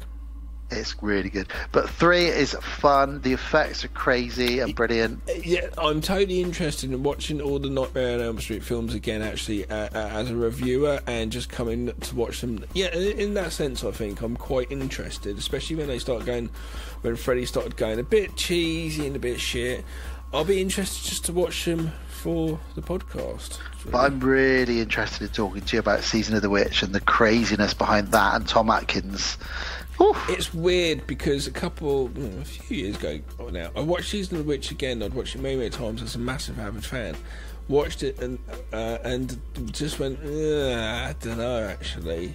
So I might have, I know, I might have changed a bit. I don't know. So it's a must-watch for me every October. Yeah, it is a really good film, but I think maybe I've outdone the fun of it for me. You've watched it too many times. I think I've let the videotape be watched too many times, and the tracking lines are so bad I can't get them out. Well, that's the next 2 episodes. We aren't decided on the one after that, guys, just because of scheduling and all that kind of stuff. So we're only going to reveal those 2 episodes coming up. But yeah, if you like Nicolas Cage and if you like Halloween and Freddy and Michael, that's what's coming up over the next 2 episodes. Michael's not in it. Michael's not in it. You said Halloween, Freddy and Michael. Michael Myers is not in Halloween 3. He's on the TV at one point. It's a bit loose. All right. So that was that. That was 125. Enjoyed that? Did you enjoy that? I did enjoy that, listeners. Did you enjoy that? Yes, clapping down. Thank you. Wow. Anything you want to talk about as we wrap up? No, I hope everyone's safe in the world and everyone's all good and happy and all that stuff. No, not really.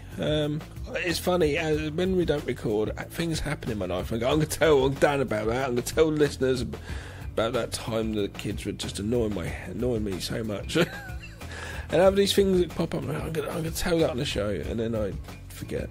So no. Yeah, nothing interesting's happened other than the fact that in the same week we got a new Prime Minister and a new King. Other than that, but yeah, all right, well, let's do the admin and then we can say our goodbyes to everybody. So as always, Podcast on Haunted Hill is a proud member of Legion Podcast Network.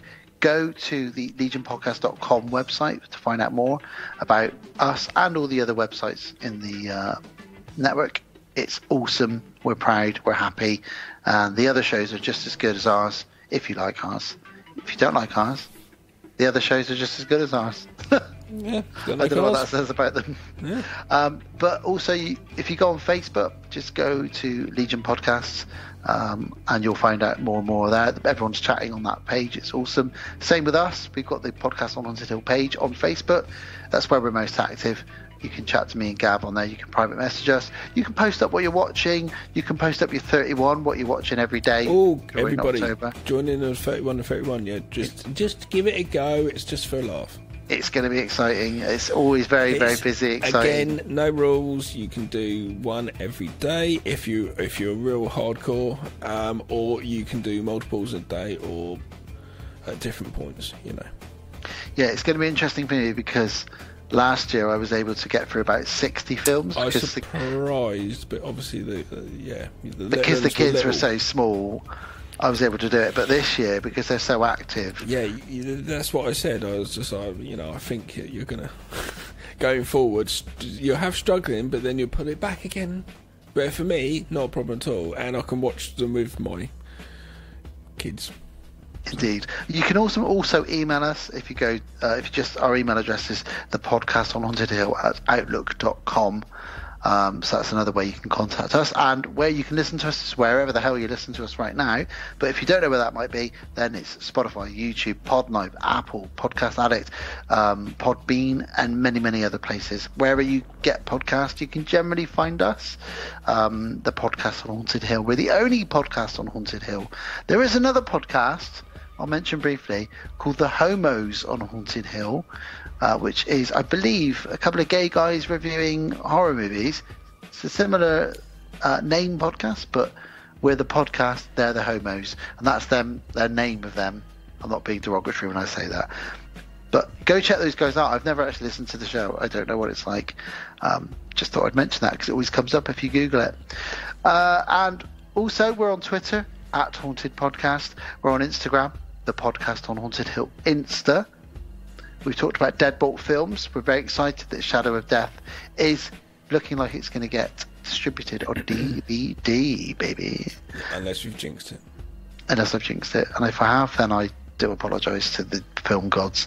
But that is deadboltfilms.com as our website, where you can find out about all of our shorts, all of our longs, Justin Long, all of our Dick Mass, and comics and other podcasts. Talking of which, Gab, you do another podcast.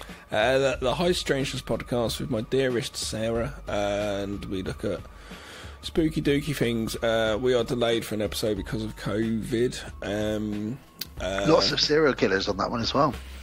Yeah, we just did BTK, which is quite an interesting character. Very, very scary. He's nightmare fuel. He's basically the boogeyman. He's Michael Myers in your wardrobe, waiting for you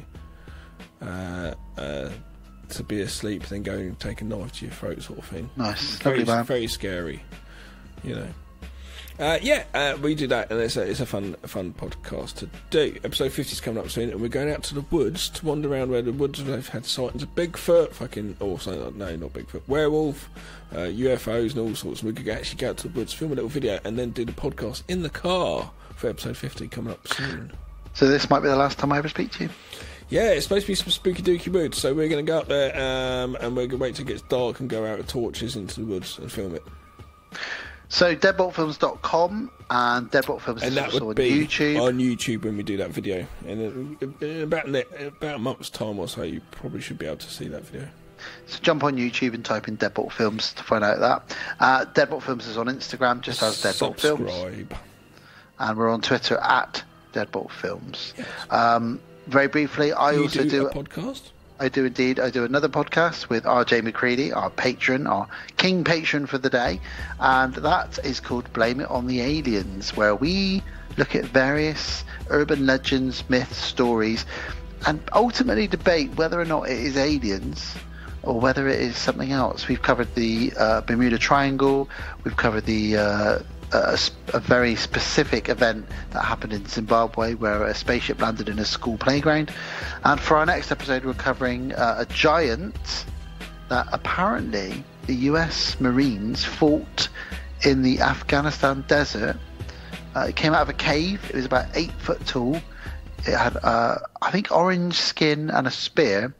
And they shot and killed it and took it back, and then all had to sign forms so they could never disclose or discuss what they'd seen. So did it happen or did it not? Is it aliens? But that's Blame It on the Aliens. Easy to find us. Blame It on the Aliens podcast. Nice and easy. There's links everywhere. And finally, and most importantly in some ways, Patreon. If you would like to become a patron supporter, we don't ever ask that no one has to do it, but if you want to and you want to support us even with £1 or $1 a month, then it is incredibly generous and helpful of you to do so, and massively appreciated. The money goes towards firstly you'd get a free t-shirt, also you get free content such as us releasing our old episodes every Freaky Friday. I've just put episode 46 or 47 up, I can't remember which one it was now, and we do occasionally release exclusive content, and sometimes you'll get the episodes slightly ahead of when they come out to the general public, and it also just shows that you're supporting us. And if you do it, the other thing you get to do is pick 2 movies for us to review. So as always, thank you to our patrons, and I'll name you all now. Gav, I know you always like to say a great big heartfelt thanks as well to them. Absolutely. Thank you very much. It makes it great to do this stuff, and again I quite enjoy this patrons pick things because it's quite nice to sit down and go, I'm doing this for you guys. I'm actually sitting down and reviewing it for you guys. It's nice to it feels nice, doesn't it? Yeah. So thanks very much. It's nice to get your generous offers for our words. So thank you then to our patrons. We'll start with RJ McCready, who had his picks for this episode. So thank you, RJ McCready, Don Collier, Matthew Godley, Jamie Jenkins, Kevin S5, Sarah Kay, Rachel, and Lex Boo for Thank being you. our patron supporters. Amazingly, everybody. Love you lots. Love you all so much. And that is us. Oh, and if you want to support Legion, I should probably mention Legion podcasts have their own Patreon as well. Absolutely. Gav and I both obviously support that, being members of one of the shows on the network. Again, if you want to support that, you'll get exclusive content from all of those shows as well. A lot of those shows release stuff early. There's even a few shows that only release content on the Legion Patreon. So there's plenty of stuff out there, guys. If you can donate £1 or $2 or whatever it is a month. And that is us done and dusted. That's all the admin. That's all the movies. That's all the World of the Strange stories. That's all the tangents. That's all the time we've got for you this week on the podcast on Haunted Hill. That was good, wasn't it? It's great. We don't do it every week, though, do we? I'm not having fun to do that every week. It'd be hard to do every week, is what you mean. Well, we need to say goodnight. We So do, indeed. it's a good night from Doug McClure, of course. It's a good night from the man with the haircut. It's a good night from my diving bell. It's a good night from the creature. Which one? I don't know. Choose. Lots of them. And it's a good night from my dinosaur sandwich. And it's a good night from me. And it's a good night from you. Not surprised and fazed by this dinosaur meat I'm eating. Oh, well, get the caveman over here to DJ for us, please. Caveman's DJing, I mean dinosaur eating. It's like we're an just having a 80s song, blast. isn't it? And, Gav, can you please help me with my oil refinery in the garden? It's weird. Be safe, everybody. Lock the windows, lock the doors, look under the covers, look under the beds. And remember, if you see a big cave underwater, it's probably going to take you to another planet full of dinosaurs. Be surprised. Get stuck in. Enjoy yourself. Come on, thanks very much for listening. Please come again. Like, rate, subscribe, etc., etc. Tell the world. Thank you very much. Peace out. Bye. Thank you for listening to the podcast on Haunted Hill. We will be back again real soon.